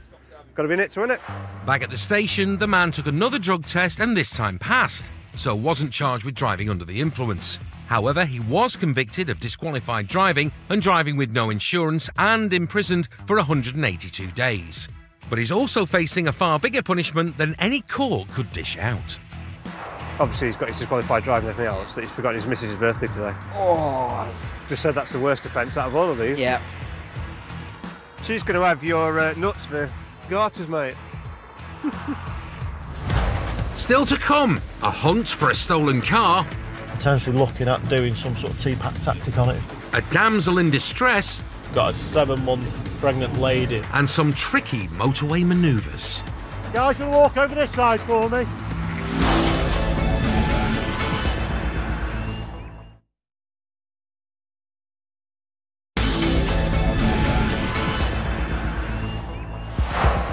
It's a windy afternoon in Cheshire, and Interceptor Steve Jono Johnston is getting his motor ready for a long shift on the county's roads. A clean car's a happy car. But a gleaming bonnet isn't all that's required. Loud noise. Steve also has to check he's carrying everything he'll need today. Just making sure the lights are working, making sure the appropriate amount of kit's in here. So we've got the stingers in there, we've got plenty of cones, we've got some signs, we've got blood alcohol kits should we need them to go to the hospital. And just general stuff that we will need when we're out on patrol should we end up at any RTCs or road closures, scene closures. With everything shipshape and Bristol fashion, Steve's ready for the off and gets a call before he's even left the station. So we've just had notification from North Wales that there's a stolen vehicle coming towards us, potentially down the M56. So we're going to head up into the area and see if we can intercept it. We've got several vehicles heading that way, potentially looking at doing some sort of TPAC tactic on it if we get it in contact with it. 16-year veteran Steve is an advanced TPAC driver and an advisor on tactical pursuits. And he'll need to use all his motoring skills today as a traffic jam has forced him onto the hard shoulder. Whenever we try and use the shoulder, we try and use it with caution. So we'll be using the hard shoulder just to make some progress up through this traffic. There's still no sign of the stolen car. It hasn't been spotted on any cameras for a while. But then another urgent call comes through. 56 westbound, 3 vehicles involved. just broadcasted now an RTC on the M56 where we're potentially going to be going, hence why this traffic's all at a standstill. We've got a 7-month pregnant lady who's requested ambulance to be checked out. So if we come across this bump, we'll stop and assess it and potentially deal with it then. Steve's now got a decision to make: go after the stolen car or to the smash. He opts for the latter, given that lives may be at risk. This stolen's not materialised onto us yet. It's potential for it to be stuck in the tailback, but at the end of the day we need to go and see what's in this RTC first. We'll make a risk assessment, and if we can resume quite quickly we will do. We're going to be on top of this RTC shortly. Oh, there it is there. 3 cars are at a standstill in the fast lane and the traffic is still on the move. And there are 3 people in the central reservation. It's a dangerous situation. Steve now has to check if the people involved in the smash, particularly the pregnant lady, are injured. Hi guys, you okay? Not hurt? You okay? You okay? We've got a report someone's pregnant. Which car's yours? That one? Mine. So we on your own? Yeah. What we'll do is try and get everyone onto the hard shoulder a minute, so we just ask you to stay here. Steve's first job is to get the 3 people across the motorway to the safety of the hard shoulder, which means he has to stop all the traffic. Even for an experienced interceptor like him, it's a dicey job. Hold it there. Guys, you want to walk over this side for me? Now the people are safe, Steve's next task is to get the cars onto the hard shoulder to stop Cheshire's motorways grinding to a standstill. The pregnant lady's car is okay to drive.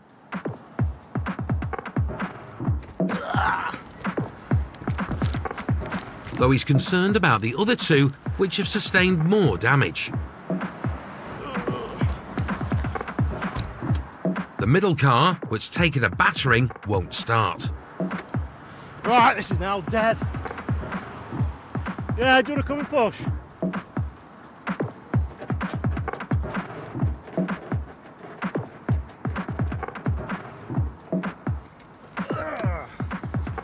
Another one.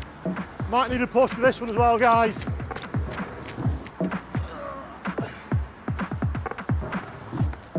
Now it's just Steve's trusty traffic car to shift. Cheers, lads. Just stand that side for me. And just 6 minutes after Steve arrived on scene, Yay! It's not moving. the traffic's flowing again. Right. We've not had me dinner yet. You sure you're still okay? Paramedics arrive to make sure everything's okay with the pregnant driver. The first thing that went into my head really is I panic because you worry about everything. So I'm probably overreacting getting these guys here, but you don't want to take any chances. These guys have checked me over, and I think everything's all right. With no one injured, the drivers swap details. You got a pen? If not, I'll lend you one of mine. Borrow that one, make sure I get it back, 'cause it's got tracker fitted. If you don't get me back, I'll come round and kick your door in. Even though it looks like a fairly routine shunt, Steve needs to make sure it wasn't caused by dangerous driving, which could result in criminal charges. The third car, the BMW, has hit him and forced him into mine. And that's consistent with what everyone else has said. You've come to stop or nearly come to stop. The middle car's come to stop or nearly come to stop. BMW's not stopped in time and hit the middle car into you. 2 of the cars are going nowhere, but Steve is hopeful the pregnant lady's motor has escaped as unscathed as its driver. You've got no warning lights coming up on your dashboard, which is always a good sign. So the advice is, yeah, you can drive it, but if it starts to feel a bit funny or you're not happy with it, pull onto the shoulder, ring us, get out and jump over the barrier, and we'll come and get you. But apart from that, I'm happy for you to drive on. Though things may not have turned out as Steve planned, he's kept 3 people safe and the M56 moving. Just a normal day at the office. After all that, it was a 3-vehicle rear-end shunt in lane 3. No one's injured. Everyone's insured. We've all got the requisite licences to drive. There's no recorded injuries with anyone, so that's the best bit. So everyone's safe and well, and it'll be down to the insurance companies to sort out who's going to pay for what, why and when. Elizabeth I's reign was under constant threat. Lily Cole stars as our Iron Will Queen in the second part of the new series. And The Enemy Within is tonight at 9. That's after Julian's given the runaround by a pig whose trotters are in a bit of a state. The new series of The Yorkshire Vet continues next. But first, a quick 5 News update.